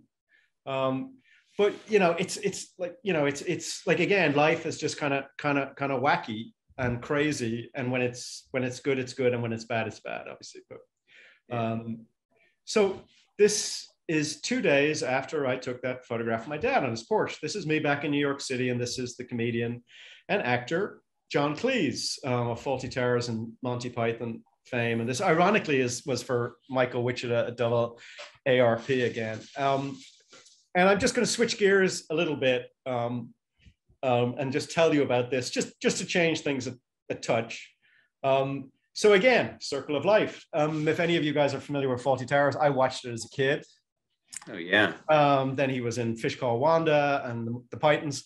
Who would have thought as a child in Ireland that 40 years later, I would be in New York City? Again, there's no fucking way. Absolutely no fucking way. So I'm literally getting on the plane in Dublin to come back to New York. I see an email from Michael. He's like, are you available tomorrow at noon to photograph John Cleese on the Upper West Side? I go, sure, I can do it. I also like needed the money at this stage because I had a week in Ireland. It's like, okay, let me, I'm going to touch down at 2:00 New York time. I'll figure it out. I sent out some texts to assistants to see if anyone was around so that when I touched down, at least I'd have something. Got my crew together. There was no time to do a scout or anything. And I literally woke up that morning and it was pissing rain. Like we knew in the forecast it was going to be raining. And the magazine had tried to book a room in the hotel or anything just for cover. And there was nothing available. And we're like, fuck, like maybe just shoot them under the awning or, like it's just fucking. Yeah. Yeah. So again, with the jet lag, I woke up super early that morning and I'm like, I just had this idea. I'm like, rubber ducks in the rain. Like fucking rubber ducks, John Cleese, rubber duck, the classic Englishman in the rain, umbrella. No, rubber ducks. Yeah. But then it's like, it's 8:00 on a Wednesday. Like, where are you going to get fucking rubber ducks? So I kind of call around some of the drugstores and I live in Manhattan and nothing. And I'm like, fuck, I'm like, you know what? I got to let this idea go. I'll use it some other time. So I have a couple of assistants and I had located the ducks, but I had located ducks at a Bed Bath & Beyond on the Upper East Side. And, but I was like, there's no way, like the timing, I've got to be at the hotel, like ready to go at 12, like this is, or 11, but there was just no way the timing was going to work. And it was raining. So we all get in an Uber. And ironically, the driver goes up the east side of Manhattan as opposed to the west side. Don't ask me why. It wasn't even shown. It was the quickest way. And I can't get the idea out of my head of the ducks. And I call the store and say, what have you got? And the guy says, we got this, this, and this. I said, okay, hold on to them. And I let one of the assistants out and I said, go get the ducks and just as fast as you fucking can. And I said, get some bread too, like some Wonder Bread, get some bread, like he's feeding the ducks. It was all just happening. And, and if you make it, you make it. If you don't, you don't. Yeah. So I get to the hotel. There's no sign of John. We were supposed to meet him in the lobby. I think I called Michael or texted Michael. He said, call the number we've been given. So I called the number and expecting an assistant to pick up, but oh no, it's John Cleese who picks up. And the voice, it's like this voice, that I've heard throughout my life, various moments. And you're like, oh fuck, it's John Cleese on the fucking. He said, yeah, I'm running late. I'll be there in a few minutes. So I've run around, kind of scouted some locations, and I find this like pool of water, and the rain starts to die off a little bit, and John shows up, and I explain the idea, and he's into it. He's like, gets it, he's into it, and I'm like, fucking great. So we get to the spot and this car had backed up into the spot, but it actually looked great because it was like the gray car. And he's wearing the blue. And I had the bread as well. The assistant made it back with the ducks and the bread. And I said, oh, how about feeding the ducks the bread? He says, no bread. He said, no bread. I said, oh man, but he said it's too much. He said, it's just the ducks. And I'm like, okay. He says, I'm not going to look at the camera. I go, okay. And I had been warned, of course. I mean, this is something, you've all heard it and Tim knows about it, is, how long do you have with a celebrity? I think we were going to have 10, 15 minutes and that included the time, and I had been warned he hates to have his photograph taken, of course. Why do they always agree to it? But yeah. And we kind of hit it off in as well as we could, because I did tell him, what I just told you. Who would have thought as a kid watching Fawlty Towers that 40 years later we would be, you know, together? Oh yeah. So we did the shot, and the ducks are as they are in the water. They were. I mean, I could have fucking put them in post, but I just, I don't know. Like, so that's real, and the car works out great. I kind of really like the car because it's kind of just, you know, it wouldn't. It's nice that it's a whatever it is. What is it? Vaudeville or something. But and it turns out we were dressed similarly that day as well. And yes, he has his finger in my ear. And no, I haven't watched it since. So that was so it's a bit this one. So the sneakers were his? Yes. Yeah. That's good. That's good. And my dad had a delicious sense of humor too. So he was a big Monty Python fan as well. So it was like, oh, you know, hey, by the way, you know. Yeah. So changing tack a little bit. This is my brother Richard's bathroom in his house in Dublin. And those pictures on the wall, when the house was being renovated, he did a series of pictures of the builder's lunch, as you can see, very, very, very, very healthy. This one has bosoms, tea, sugar, what's that? Toothpaste, some 7-Up, it looks like, and maybe some. So as you can see, real classic Irish. And I've always, or he calls it the builder's diet. I've always loved these pictures. You know, I've always just like, every time I go in the bathroom, I'm like, they're just fucking great, you know? Oh, yeah. Always like repetitive series, you know? Like in a way, like, I mean, it's not, remember TA that when I did A Room with the View, that was like another. Oh, yeah. I've always like, so that was another hit. So I've always liked this. So my brother Richard works in sound on TV and movies and stuff. And he will send us pictures of his lunch or food. And we've always kind of had this thing on our family WhatsApp.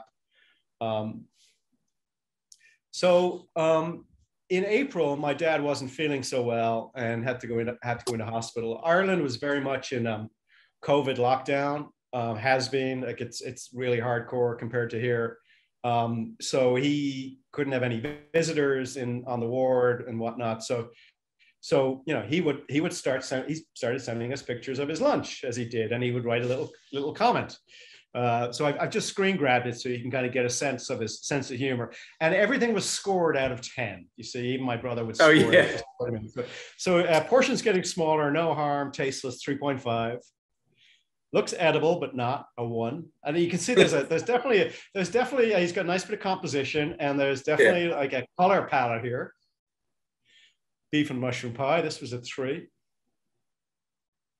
Cheese omelet and chips. The tomato was tasty. He gave it a 4. Cold fish cake, carrots, and mash for a 3. New color, white, got a 3. Menu said lamb, but not convinced. That was a 5. That was April the 25th. All nurses, medics arrived at the same time as tea. We call dinner tea in Ireland, just in case you're wondering. Cold turkey mushroom pie. Looked very nice, but cold when I got to it. Saved by the yogurt. He did love a yogurt. That was a 5. Steak and mushroom pie, 5.5. His appetite was back. So he was diagnosed with a non-Hodgkin's lymphoma and had to start undergoing chemotherapy.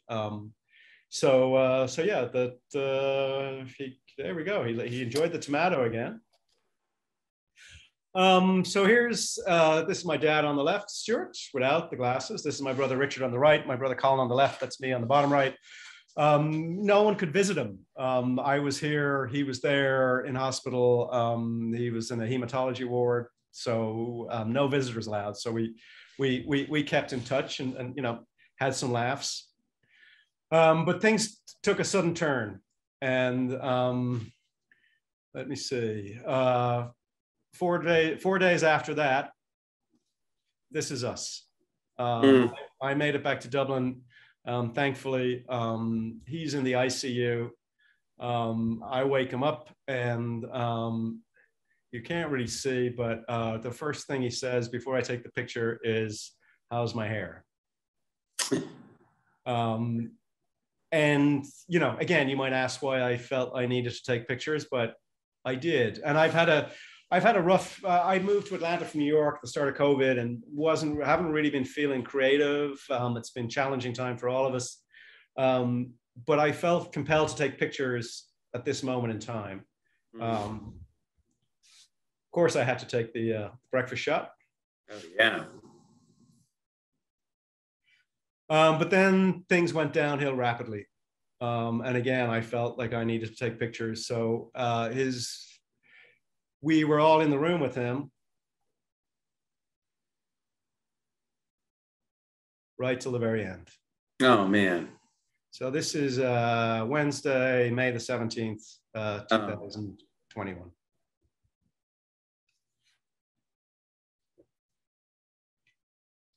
Oh wow.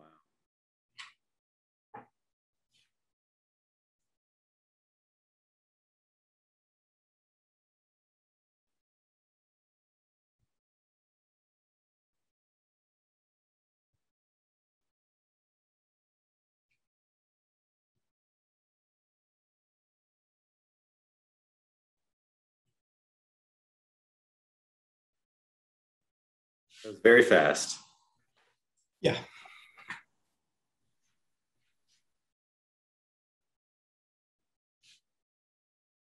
So, again, I was very fortunate to be there. Luckily enough, I could, I was allowed into the ICU. We were all there. COVID has just kind of made things so much more complicated. This is a picture, obviously, that Joe took of us. We had to put a funeral together then. And it was decided, we all decided that we were going to do a mass booklet, and that, we should put his photograph on it. But we decided that it should be one of Joe's photos. And this is the front of the mass book and the back. Wow. And, wow. Here it is. That's beautiful. Totally beautiful. I did ask for permission. But yeah, everything just seemed right. Wow. That is beautiful. So we had the mass, and I got to eulogize my father, which was probably, I don't know, one of the proudest moments of my life. My picture is on the screen in the church. Ireland, again, it was limited. We were limited to 50 people in the church, and they all had to be invited. So it was kind of a complicated situation. But again, we all agreed that so the picture in the church is actually, it's the one on the invite it's on the poster for the so that was us. We were at a movie up in Canada as part of Dadcation 1, and he always had to look at the end credits. He always wanted to see who the camera operator was, who the director was. So he was always the last one in. So that was a picture of him looking, we faked it obviously, but we decided that would be the ideal picture for him to be looking out at us. And the funeral was live streamed because of the limited capacity too. So it seemed fitting. Right. Wow. So I'm going to just switch tacks really quick. This is just a quote that's always struck with me from David Bowie. I didn't know this quote existed until he died, but this one has always resonated with me. I've never been one for kind of reading, I don't know, how would you put it? Like this, you know what I'm trying to say. Oh yeah. This one I've always felt right for me.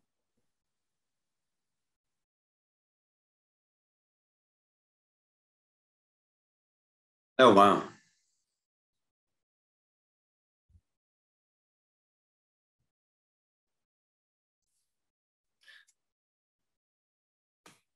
That's really beautiful. No, I had never heard that quote from Bowie before. Yeah, it was kind of one of those things that just popped up after his death. I'm never a huge Bowie fan, like not a, always respected his music and always respected as a man and an artist, and would see him from time to time because he used to live like in the Soho, just NoHo, just close to the East Village. So saw him occasionally, but yeah, there was just something. I just love that. I just love that end line, like when you're feel like your feet aren't quite touching the bottom, and it's very true, very true. Oh, for sure. And I think we all find ourselves in it. Oh, Andrew, that was absolutely beautiful. Absolutely beautiful. Thank you. I'm gonna stop my share now. Do I stop my share now? Yeah. Yeah. Shall I do that? I think I can stop it for you. Okay. Okay. Oh, Andrew, that was beautiful. Thank you for sharing that. And that did not seem easy to dig deep like that. It actually was easier maybe than you think, if that makes any sense. Yeah, I mean, it's he was an amazing man, like just really truly like unfucking real, Yeah. No, yeah, it brings up a lot of things. So this all just happened though. Your dad just died in May, correct? Correct. Yeah. Yeah. No, it's still raw. It's still fresh. Yeah. Oh man, that was powerful, and you made something absolutely beautiful out of his work. Out of that work. It's interesting. I mean, I'll open this up to questions, and we'll read the comments that people have had. But the one thing that struck me is like there are artists who make work about their own life. You know what I mean? There's like, Nan Golden and, like people, Sally Mann, like people have made careers out of this. And your work, I always felt, was about you engaging and meeting the other, you know what I mean? Those who weren't you. And I'm just wondering, like this project, which I think resonated with all of us, and it definitely resonated with me, but I still think it has all your sensibilities in it. Do you feel you could have done it when you were younger? Or do you think you needed to be, however old you are now, to kind of be able to see your dad in this way and use your photography in that kind of personal way as opposed to anthropological way? Couldn't have done it when I was younger. Oh, you don't think so? Absolutely no way. Absolutely no way. Because if you also just think about like the circles that got closed just in that project alone.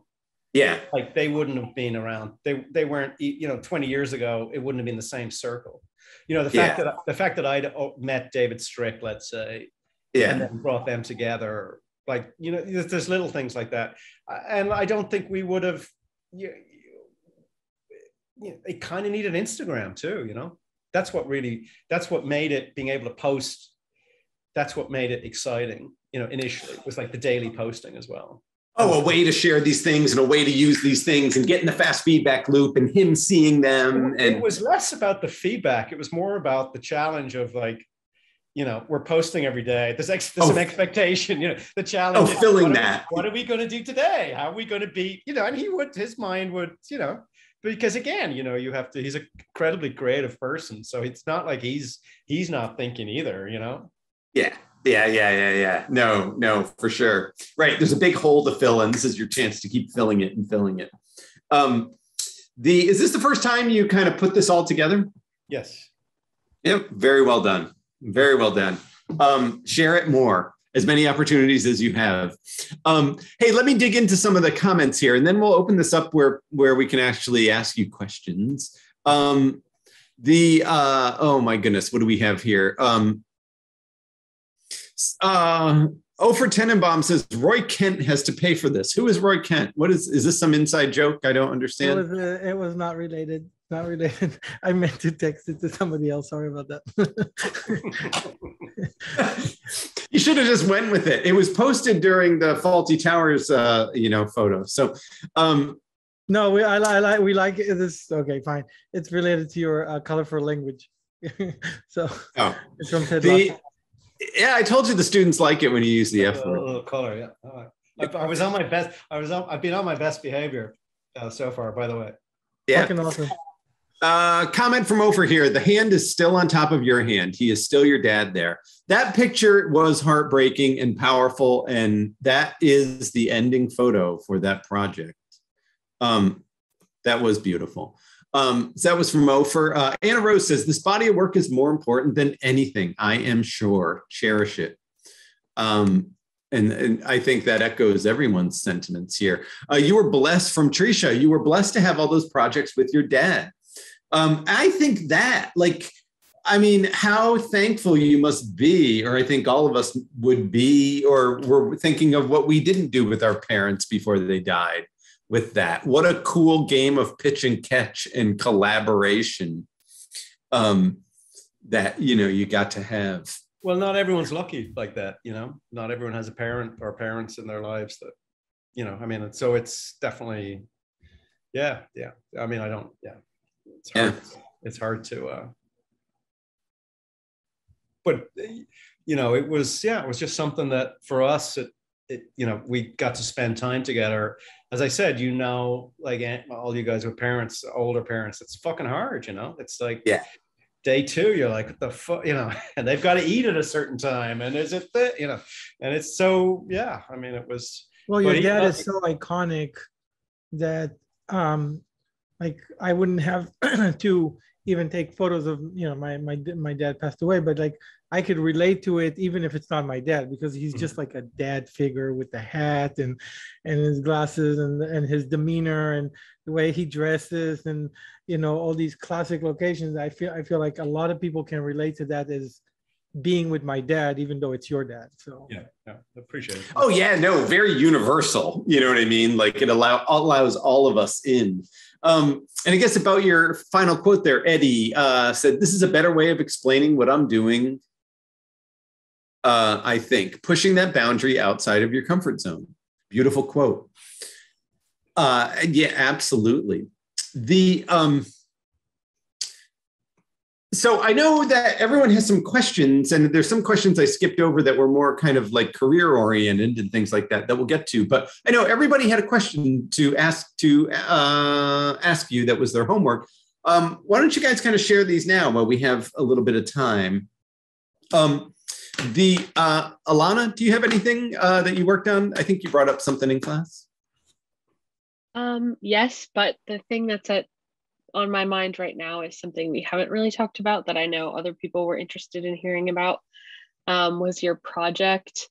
I can't remember what the title is, but it's the Kids with Guns. We were talking about this in our last class, and we kind of wanted to hear the maybe backlash you got or didn't get and the whole story behind that. Sure. So that was a non-for-profit, but that was done with an ad agency in New York who I mean, a lot of agencies like to obviously do good, and they use their services to, you know, where they can support causes that they believe in. And in that particular case, it was the Brady gun. I'm sorry, I can't remember exactly, but and we were approached, and there's no money in this. The agency are doing it for free. You're doing it for free, but you're actually hoping to get some good work out of it. And it, you know, obviously something I believe in, and the pitch, I couldn't believe it either when I heard it, like that toddlers with guns kill people and they kill more people, you know, I mean, it was just fucking frightening. And it was actually, timing wise, we did it the year of the election when Hillary was running against Trump. So what was that, 2016? Yeah. And you know, it plays to your ego a little bit, right, Tim? When the agency comes, like the fuck thing is, like, you know, they won't give you a paying job, but or because it's more complicated because you have to pitch it and the whole thing. The client has to sign off. In this case, you're like, okay, well, you know, you've got the job, you want it. There's no money in it, but they still like, what are your ideas? Yeah. So, and it was limited, you know, because they have no money, so. You know, I had thought we could shoot it in the suburbs, you know, like it should feel the suburbs, you know, and cast it. So it was shot in an art director's apartment in Brooklyn, which was already kind of challenging because it's like you know, it's like a nice stylized apartment. Doesn't look like, you know, I don't know. I mean, you have a image in your head where a toddler, you know, I mean, it's terrible to say, but, and the kids were all, friends of friends or friends of advertising people. And they wanted us to shoot motion. And that's always, that's a challenge. And it is a challenge. And again, it's kind of on you, you know, and I was like, you know what, like the best way to do this is almost is like the stills. I kind of knew, and they were going to get some, and they rented like fake firearms and stuff. And, you know, I always expect people to go above and beyond. Like I go above and beyond, like I will always go above and beyond. So it was, you know, we're going to shoot at this, and they got X amount of kids. And I kind of figured like you can't see the whole space because the space is the giveaway. Like if they've got to be tighter photos, and the flash will do it. Like that was on camera. And then I had a friend shoot the motion. I was like, you know what? You should just shoot it on the phone or shoot it on a handheld. So it feels like it's the parents who have taken the video. Like this doesn't need to be perfect. And also just like doesn't become too complicated, and too production heavy. And in that video, they used some pickup stuff of like actual toddlers firing guns. So yeah, I mean, the day of the shoot, like, you know, a few guns arrived. It was a little disappointing, I have to say. But God, I hope no one's listening. But, you know, but we made it work. I mean, editorial photography is like the greatest in terms of like problem solving quickly with working with nothing. And that day was draining because you're photographing kids, and it was kid after kid. And it's just, kids are tough. Like some kids were fine for 20 minutes somewhere. And you know, you're just kind of going with it, and it was exhausting. And there was an agency there, and they were client really, and they, you know, you're trying to make sure they're happy. I knew we were making good work, but honestly, at the end of the day, I was fucking exhausted. Yeah. I was really exhausted. And then I think I looked at because again, in that case, we would have given a drive to the agency that day, and they would just go about. And I looked at the pictures like maybe a week later. I was like, oh, those are fucking good pictures. Like they're like the day was so intense that I had to step away for a bit. But I'm like, oh, those are, they felt real. I should probably reprocess them again, because I might come at them with a slightly different processing approach. But just like my processing approach will be on feel, not on like a, you know, just see what worked or not. Right. But I was thrilled when that video came out. The video came out like just in time for the first debate, I think, or one of the debates, and it came up as a topic. Like Hillary brought it up, which was like fucking amazing. But I love the creative, like so I grew up with magazines. I love when the type and the magazine come together. Like I'm not all about the picture, right? You know, I want to give the art director and the art department and the copywriter something to work with, and then they do their thing, and then like then it's a finished thing. Right. I don't mind having type on my photo if it works, you know. So in terms of that project, like it was really great to turn it over and see them do their thing, you know. Right. And Tim Soder, who was on earlier, he shot the video, and he was great. It was just great. Like we were kind of fighting for time a little bit too, but it was, you know, I was really pleased with that. It, you know, but the irony is it didn't lead to any other work in that vein, which is the reason you do it, you know. No, there's always the promise of, we love your work, have this big thing, but we want you to just kind of get your feet. And in a weird way, like I figured out how to do it for you. Like I'm not trying to pat myself on the back. Like I'm trying to get a result. Like we couldn't, like the only way I get a result is if we shoot the video on point and shoot. Like there's no way, like, you know, right. Like there's no way it's like, I just can't, you know. Right. No, that makes sense. Shane, you had a question here. Do you want to just say it? I just see that came in. Oh yeah. Are there any new projects that you have in line that you're excited about? Yeah, so I didn't share. So one of the amazing things about going back to Ireland, as heartbreaking as it was truly inspiring. So I shot while I was there amongst all this, and after my dad died, I started work on like 2 or 3 projects. I had ideas. I mean, I can't describe it. I lived in New York. I lived in Ireland for 25 years. I lived in New York for 25 years.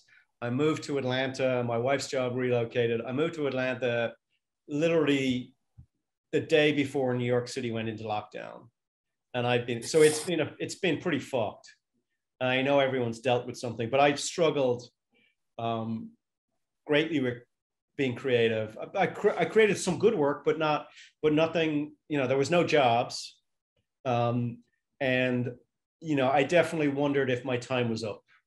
Not as a working photographer, as a creator, because I had no ideas. I literally couldn't fucking come up with anything. I mean, I did the Halloween project, which was good, and I did a few things, but it wasn't like, it was a struggle, Yeah. So when I went back to Ireland, I took those pictures with the camera phone of my dad, and the fuck thing is, like the travel to get back there happened really quick. We literally, it was a Saturday. I had to get on a plane Sunday with COVID, get tested. And I was supposed to shoot a big job in Tampa on the Tuesday with a Super Bowl winning quarterback. Just there you go. That's all. Then that all had to. So there's so many things that actually happened on top of everything. And that was going to be my one big job for the year. I'm like, fuck, okay, finally a big job. But that didn't matter. That didn't matter at all. But so I just brought the one camera, and I didn't even bring a fucking flash. Didn't even bring the flash. And wow. And I shot a lot of stuff, and I can't even, like, it freed something. Part of it's getting back on the plane, traveling again. It just unlocked something in me, because I've always traveled or gone somewhere. And Ireland has become a magical place for me, where again, I do struggle with, familiarity. Like sometimes you have to go away to go back to see things in a new way. So I mean, I can't tell. I've got so many fucking ideas now. It's kind of crazy. Like it literally unlocked the blockage of, like, I'm done. Have you considered self-portraiture, and how do you feel about it? Because I feel like a lot of photographers are like kind of reverting to self-portraiture because of this whole pandemic situation, me being one of them. I'm not that good looking. I've no interest. Yeah, I mean, just whatever you're into, I mean, seriously, I mean, I know it's like the basic fucking thing, but, like, whatever rocks your boat, just, like, it takes a while too to just, again, it took me a long time to figure out what made me happy, but then I hate it,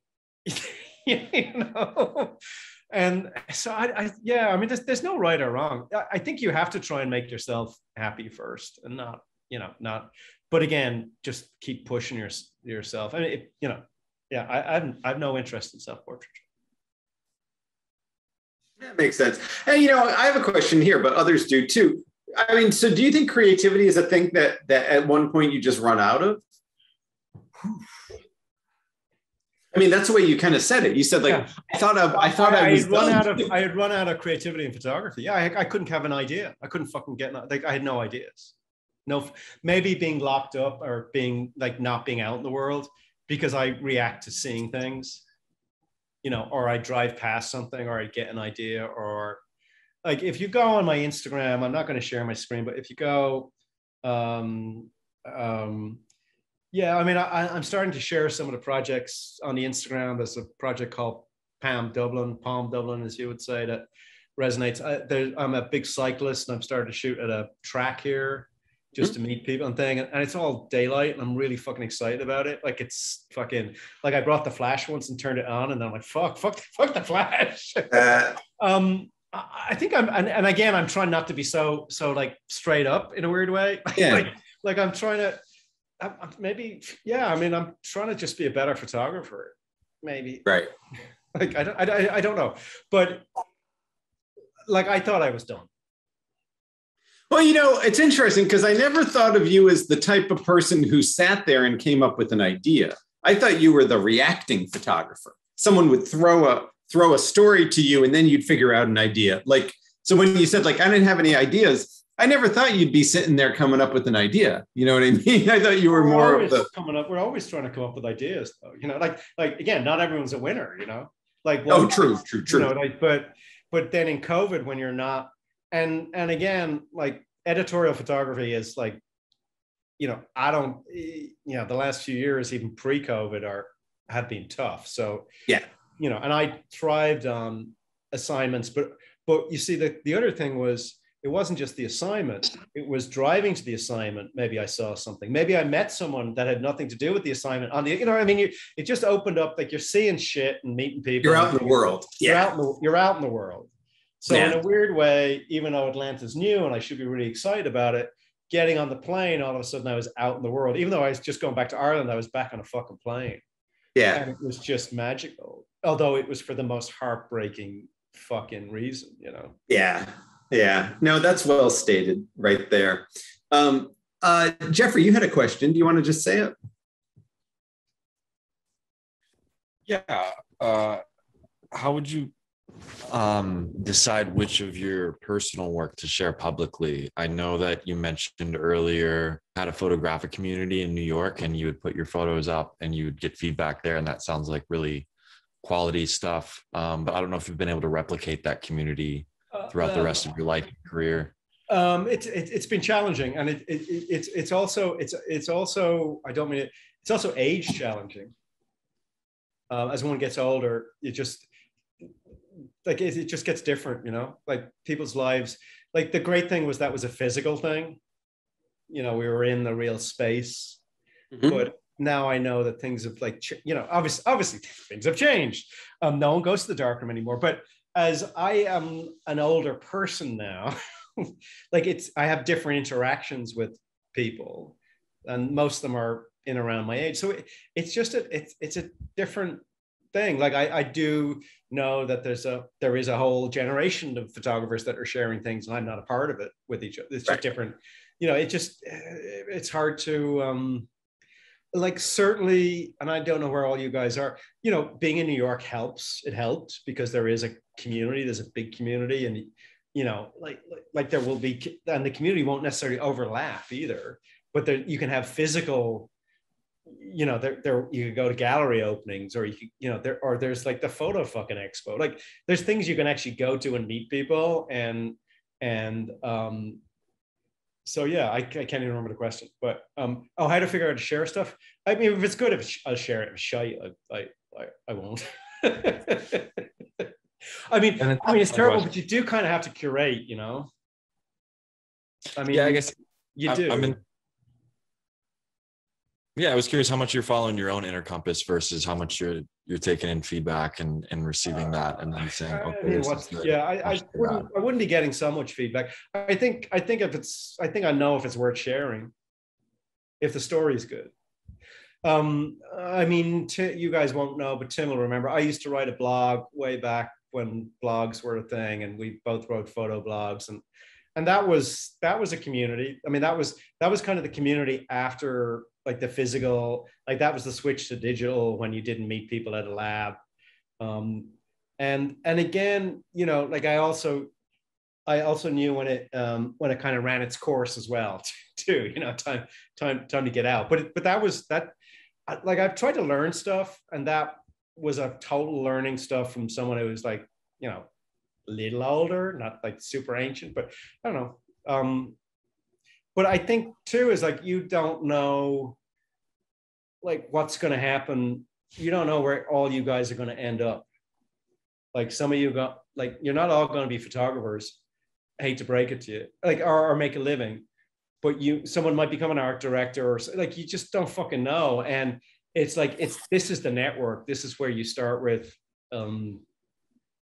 and I know, do you have physical classes, Tim, or this is all virtual, or there was physical? Well, before COVID, it was wonderful. And it was, no, it's all in person. But then what we're doing now is this, and we hope to have in-person classes in the spring. we're gearing back up into that. But yeah, that sense of community when everyone was together was very real at school, you know. And I would say these guys are the best of the best. They do form community with what, like, humans form community, you know what I mean, with whatever they have, you know, and so it takes different forms, you know, I think. But I think the bigger message maybe I would kind of add to Jeffrey's thing is I do think at different times in your life, your community does take different forms. And you're like, I remember a time myself where the feedback I got from my community dictated probably all my decisions, where as I got older, that became less important, and your own inner compass kind of made the calls more, I think, you know. So maturity has to do. You still need to have your ego massaged though, right? I don't know if I actually think I'm past the point of someone saying they like something. I don't know if that does anything to me anymore. I think it has to have some insight for me to, like, you know, I mean, I like showing work and seeing what people respond to or what they reject, you know what I mean? Mm-hmm. But I don't know if it's ego drives it as much as just trying to see what triggers people, you know what I mean? Mm-hmm.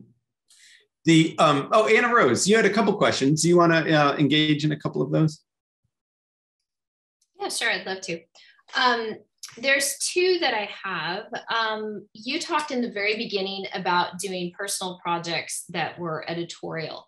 So how would you recommend doing personal projects when editorials definitely meant to support text or to go with text? So how would you recommend doing a personal project if you don't have the text? Do you write your own text? Do you partner with a writer? Or because you're putting this in your portfolio to present it to others? So I was just asking that was my first question. How do you do personal projects that are editorial without the text?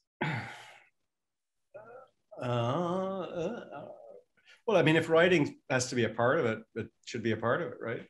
If it needs to be. I don't know. Did I set it up like that? I mean, definitely all my let's just say projects. Let's not say personal projects, because again, I just have I have this thing about the personal thing.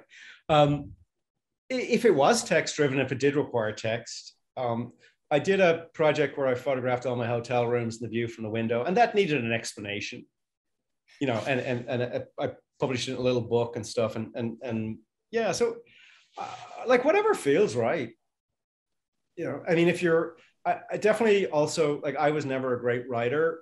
I was never very academic, but then when we did blogs, like part of the thing that happened then was I found a voice, or like I was suddenly able to write, or not. I mean, it took a while, but the writing was great. And that's helped too commercially, because, you know, you've got to write a treatment and stuff and all that sort of thing. So that's helped. I don't know what to, I mean, again, like I was a really shy kid. Like, it's like taking a lot to, you know, like the advice my mother gave me is like, if you're going to be a photographer, you're going to fucking start talking to people. I mean, that's basically what, you know, and it was like fucking spot on, you know?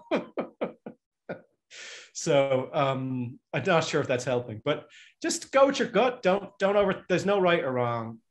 You know, if you feel like you need a writer to help, that's great. Sometimes I find though, they don't like get it, you know?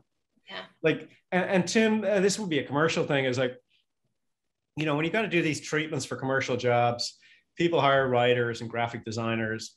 And sometimes I feel like, oh, fuck, like I need to have a whole team. Like, it's just me. I don't have a team. I mean, I have an agent and stuff, but then sometimes your voice gets lost, you know, like, it's like, cause someone else has written it and it's not you. And yeah, I don't know if that's making any sense, but it definitely should be you, you know, if you are getting someone, like, if it feels right, it should feel like you. I mean, getting back to like the competition, the question earlier, like New York or whatever, like, why am I gonna, there's so much amazing talent, like so much people that are just amazing. Why am I going to get a job? And, you know, how am I going to stand out? I think, again, you just have to be yourself. And I hopefully that's through your work and through you that people can relate to. I mean, certainly, you know, way back when, and the Made in Art, like when I first moved to New York, I didn't play my Irish thing up because I was kind of embarrassed about it. It was like the 90s. It was just a different, like, you know, we spoke differently, or, you know, it was just, I was just trying to fit in, you know? And then I realized, well, like that doesn't work, because then you're just nothing, like you don't stand out. You're just trying to fit in. And certainly when I did that Irish project, I played the fuck up out of that after, you know, you know, Yeah. I could tell instantly that I was onto something, you know, like, again, having experience and being in the business, having some life experience, like, yeah, no, yeah, I need to, you know, what makes me different might be an accent, might, you know, because again, there's so much talent, you know, people have kind of got to like you to give you a job. That's well stated. You had another question, Rose?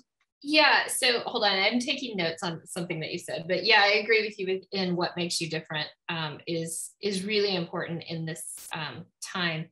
But it's you what makes you different. So you don't have to overthink it, you know? It's like we're all different. Being authentic. Yeah, not trying to be different, but just being authentic. Yeah. And well, authentic is the worst word. I mean, I'm not trying to, because every commercial pitch you do now, it's like they ask you to be authentic. It's like, it's funny. It's just funny. Anyway, but no, just be you. Yeah. Well, okay, my second question was based off of looking at your website before your talk. And so what I was going to ask is, what is your process when you work with commercial clients? So you said you're with an agent, but what do you just do jobs through your agent, or do you also pitch jobs yourself? And what is your process as a commercial photographer? Because you are the only commercial photographer we've talked to for the class. So I'm curious, what's your process for commercial photography? I have an agent, and they look at, so my editorial work is separate from my agent. Some agents like to deal with it, some don't. It's really financially not worth our while for them to concentrate on that. I don't want them to take a cut. I don't want the billing to go through them. But I, again, love doing editorial work. Commercial work is challenging. It's been challenging for me. I'm trying to figure out, like, I've been successful in doing entertainment work, which I really enjoy. Like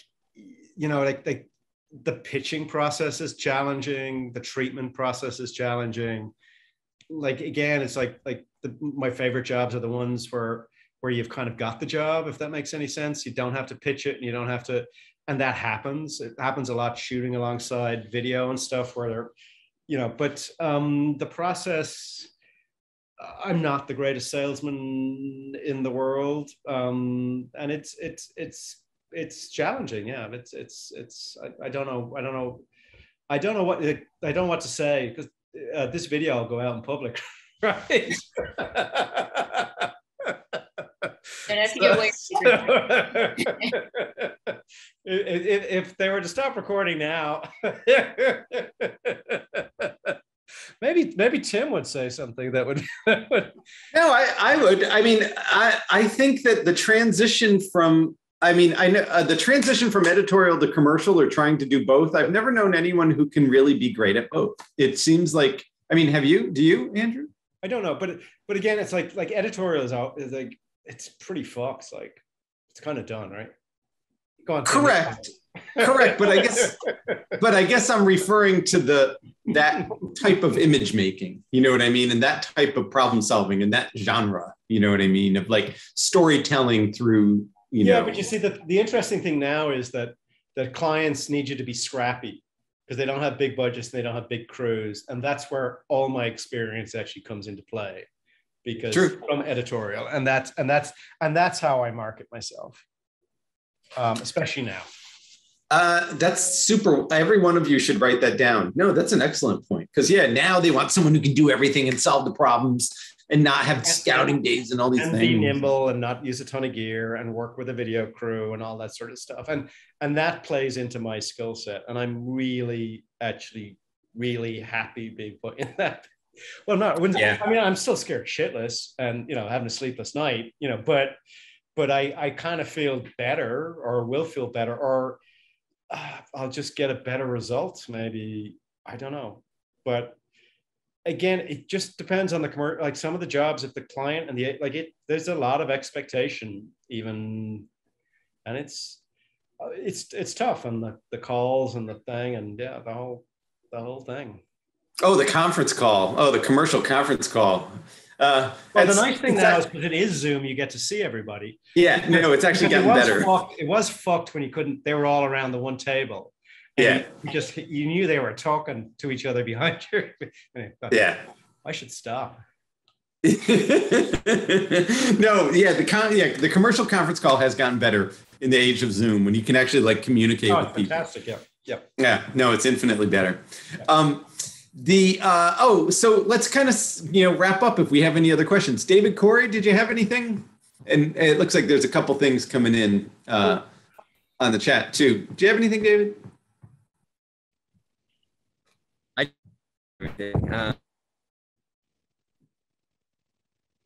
The tips and advice, it's super real cool. That to kind of just images that are just kind of real. So I appreciate it. I don't think we got any of that, but it did sound positive. Yes. Thank you, David. Yeah, we'll thank him for that, but it sounded kind of rough. Angie here. Angie, you want to share your question? Yeah.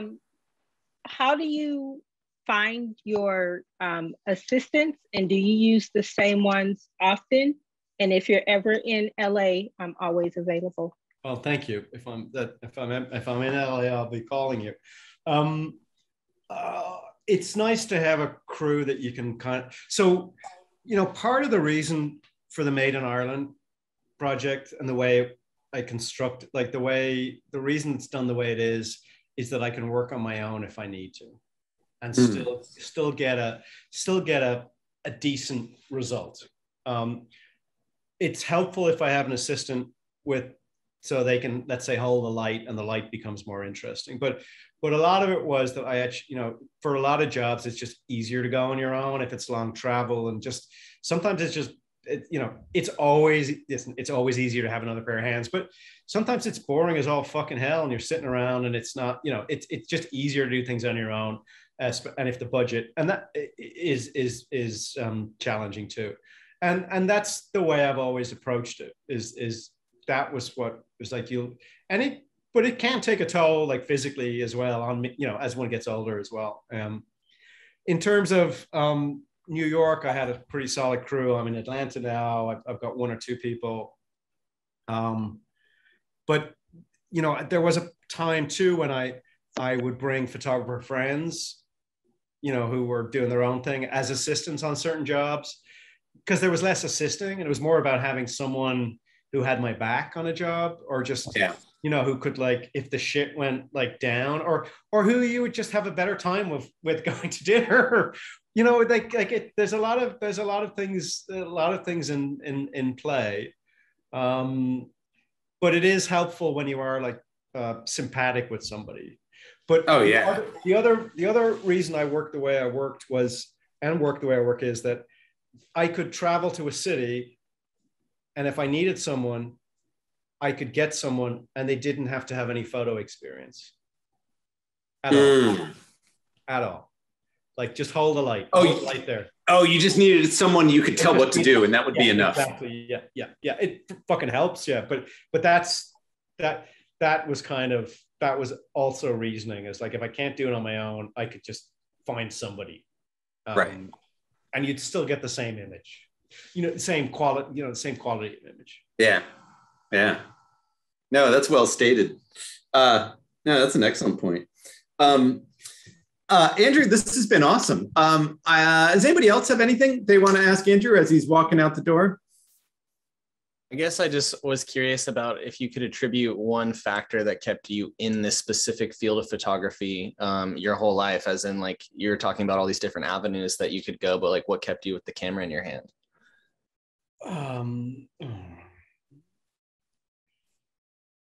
Again, like, the camera has opened doors, like, just it constantly opens fucking doors. It's a reason to be places.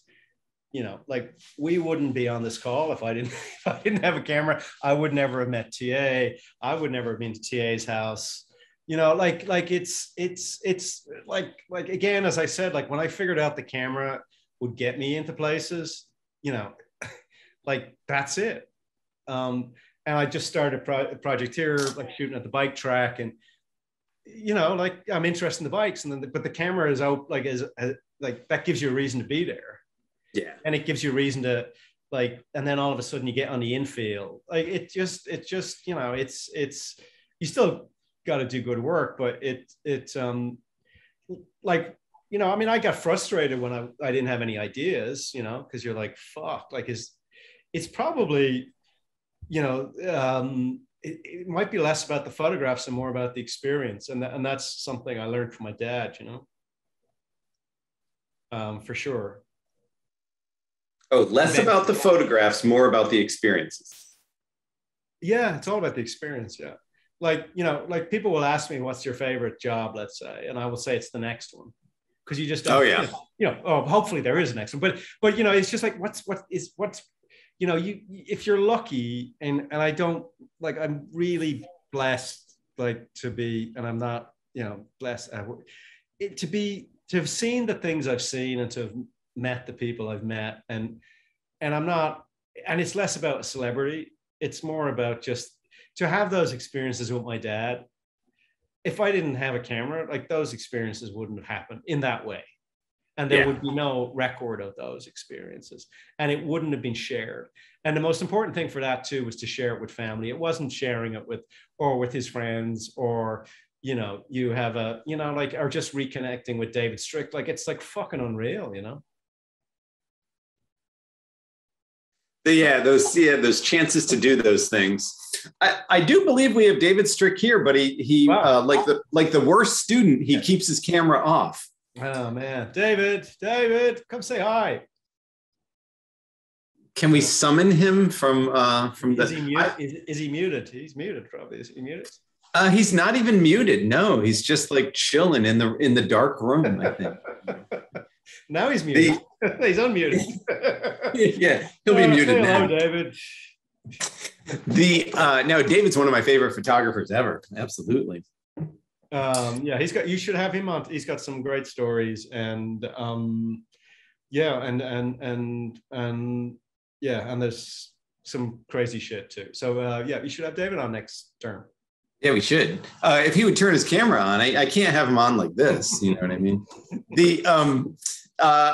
Garen, did that answer your question? I know we went off in a tangent there. It did. It's super fascinating just to hear about the best seat in the house follow up. So you know what? So hang on, I left a part out. So we were, you know, again, my brothers and I spent we all had time with my dad individually, and we had time together with him. And, you know, he had been talking about, you know, right up to the end, he was pretty sharp, and he had been talking about, you know, we were just talking about stuff and you know, saying everything that needed to get said and more. And he'd said that he wanted us to put together a book, and the book was, you know, really for his grandkids, you know, about his life and pictures, and my sister-in-law was going to do the text, and he wanted me to edit the pictures. And I asked him what he would like the book to be called, and he said he would like the book to be called The Best Seat in the House. Oh.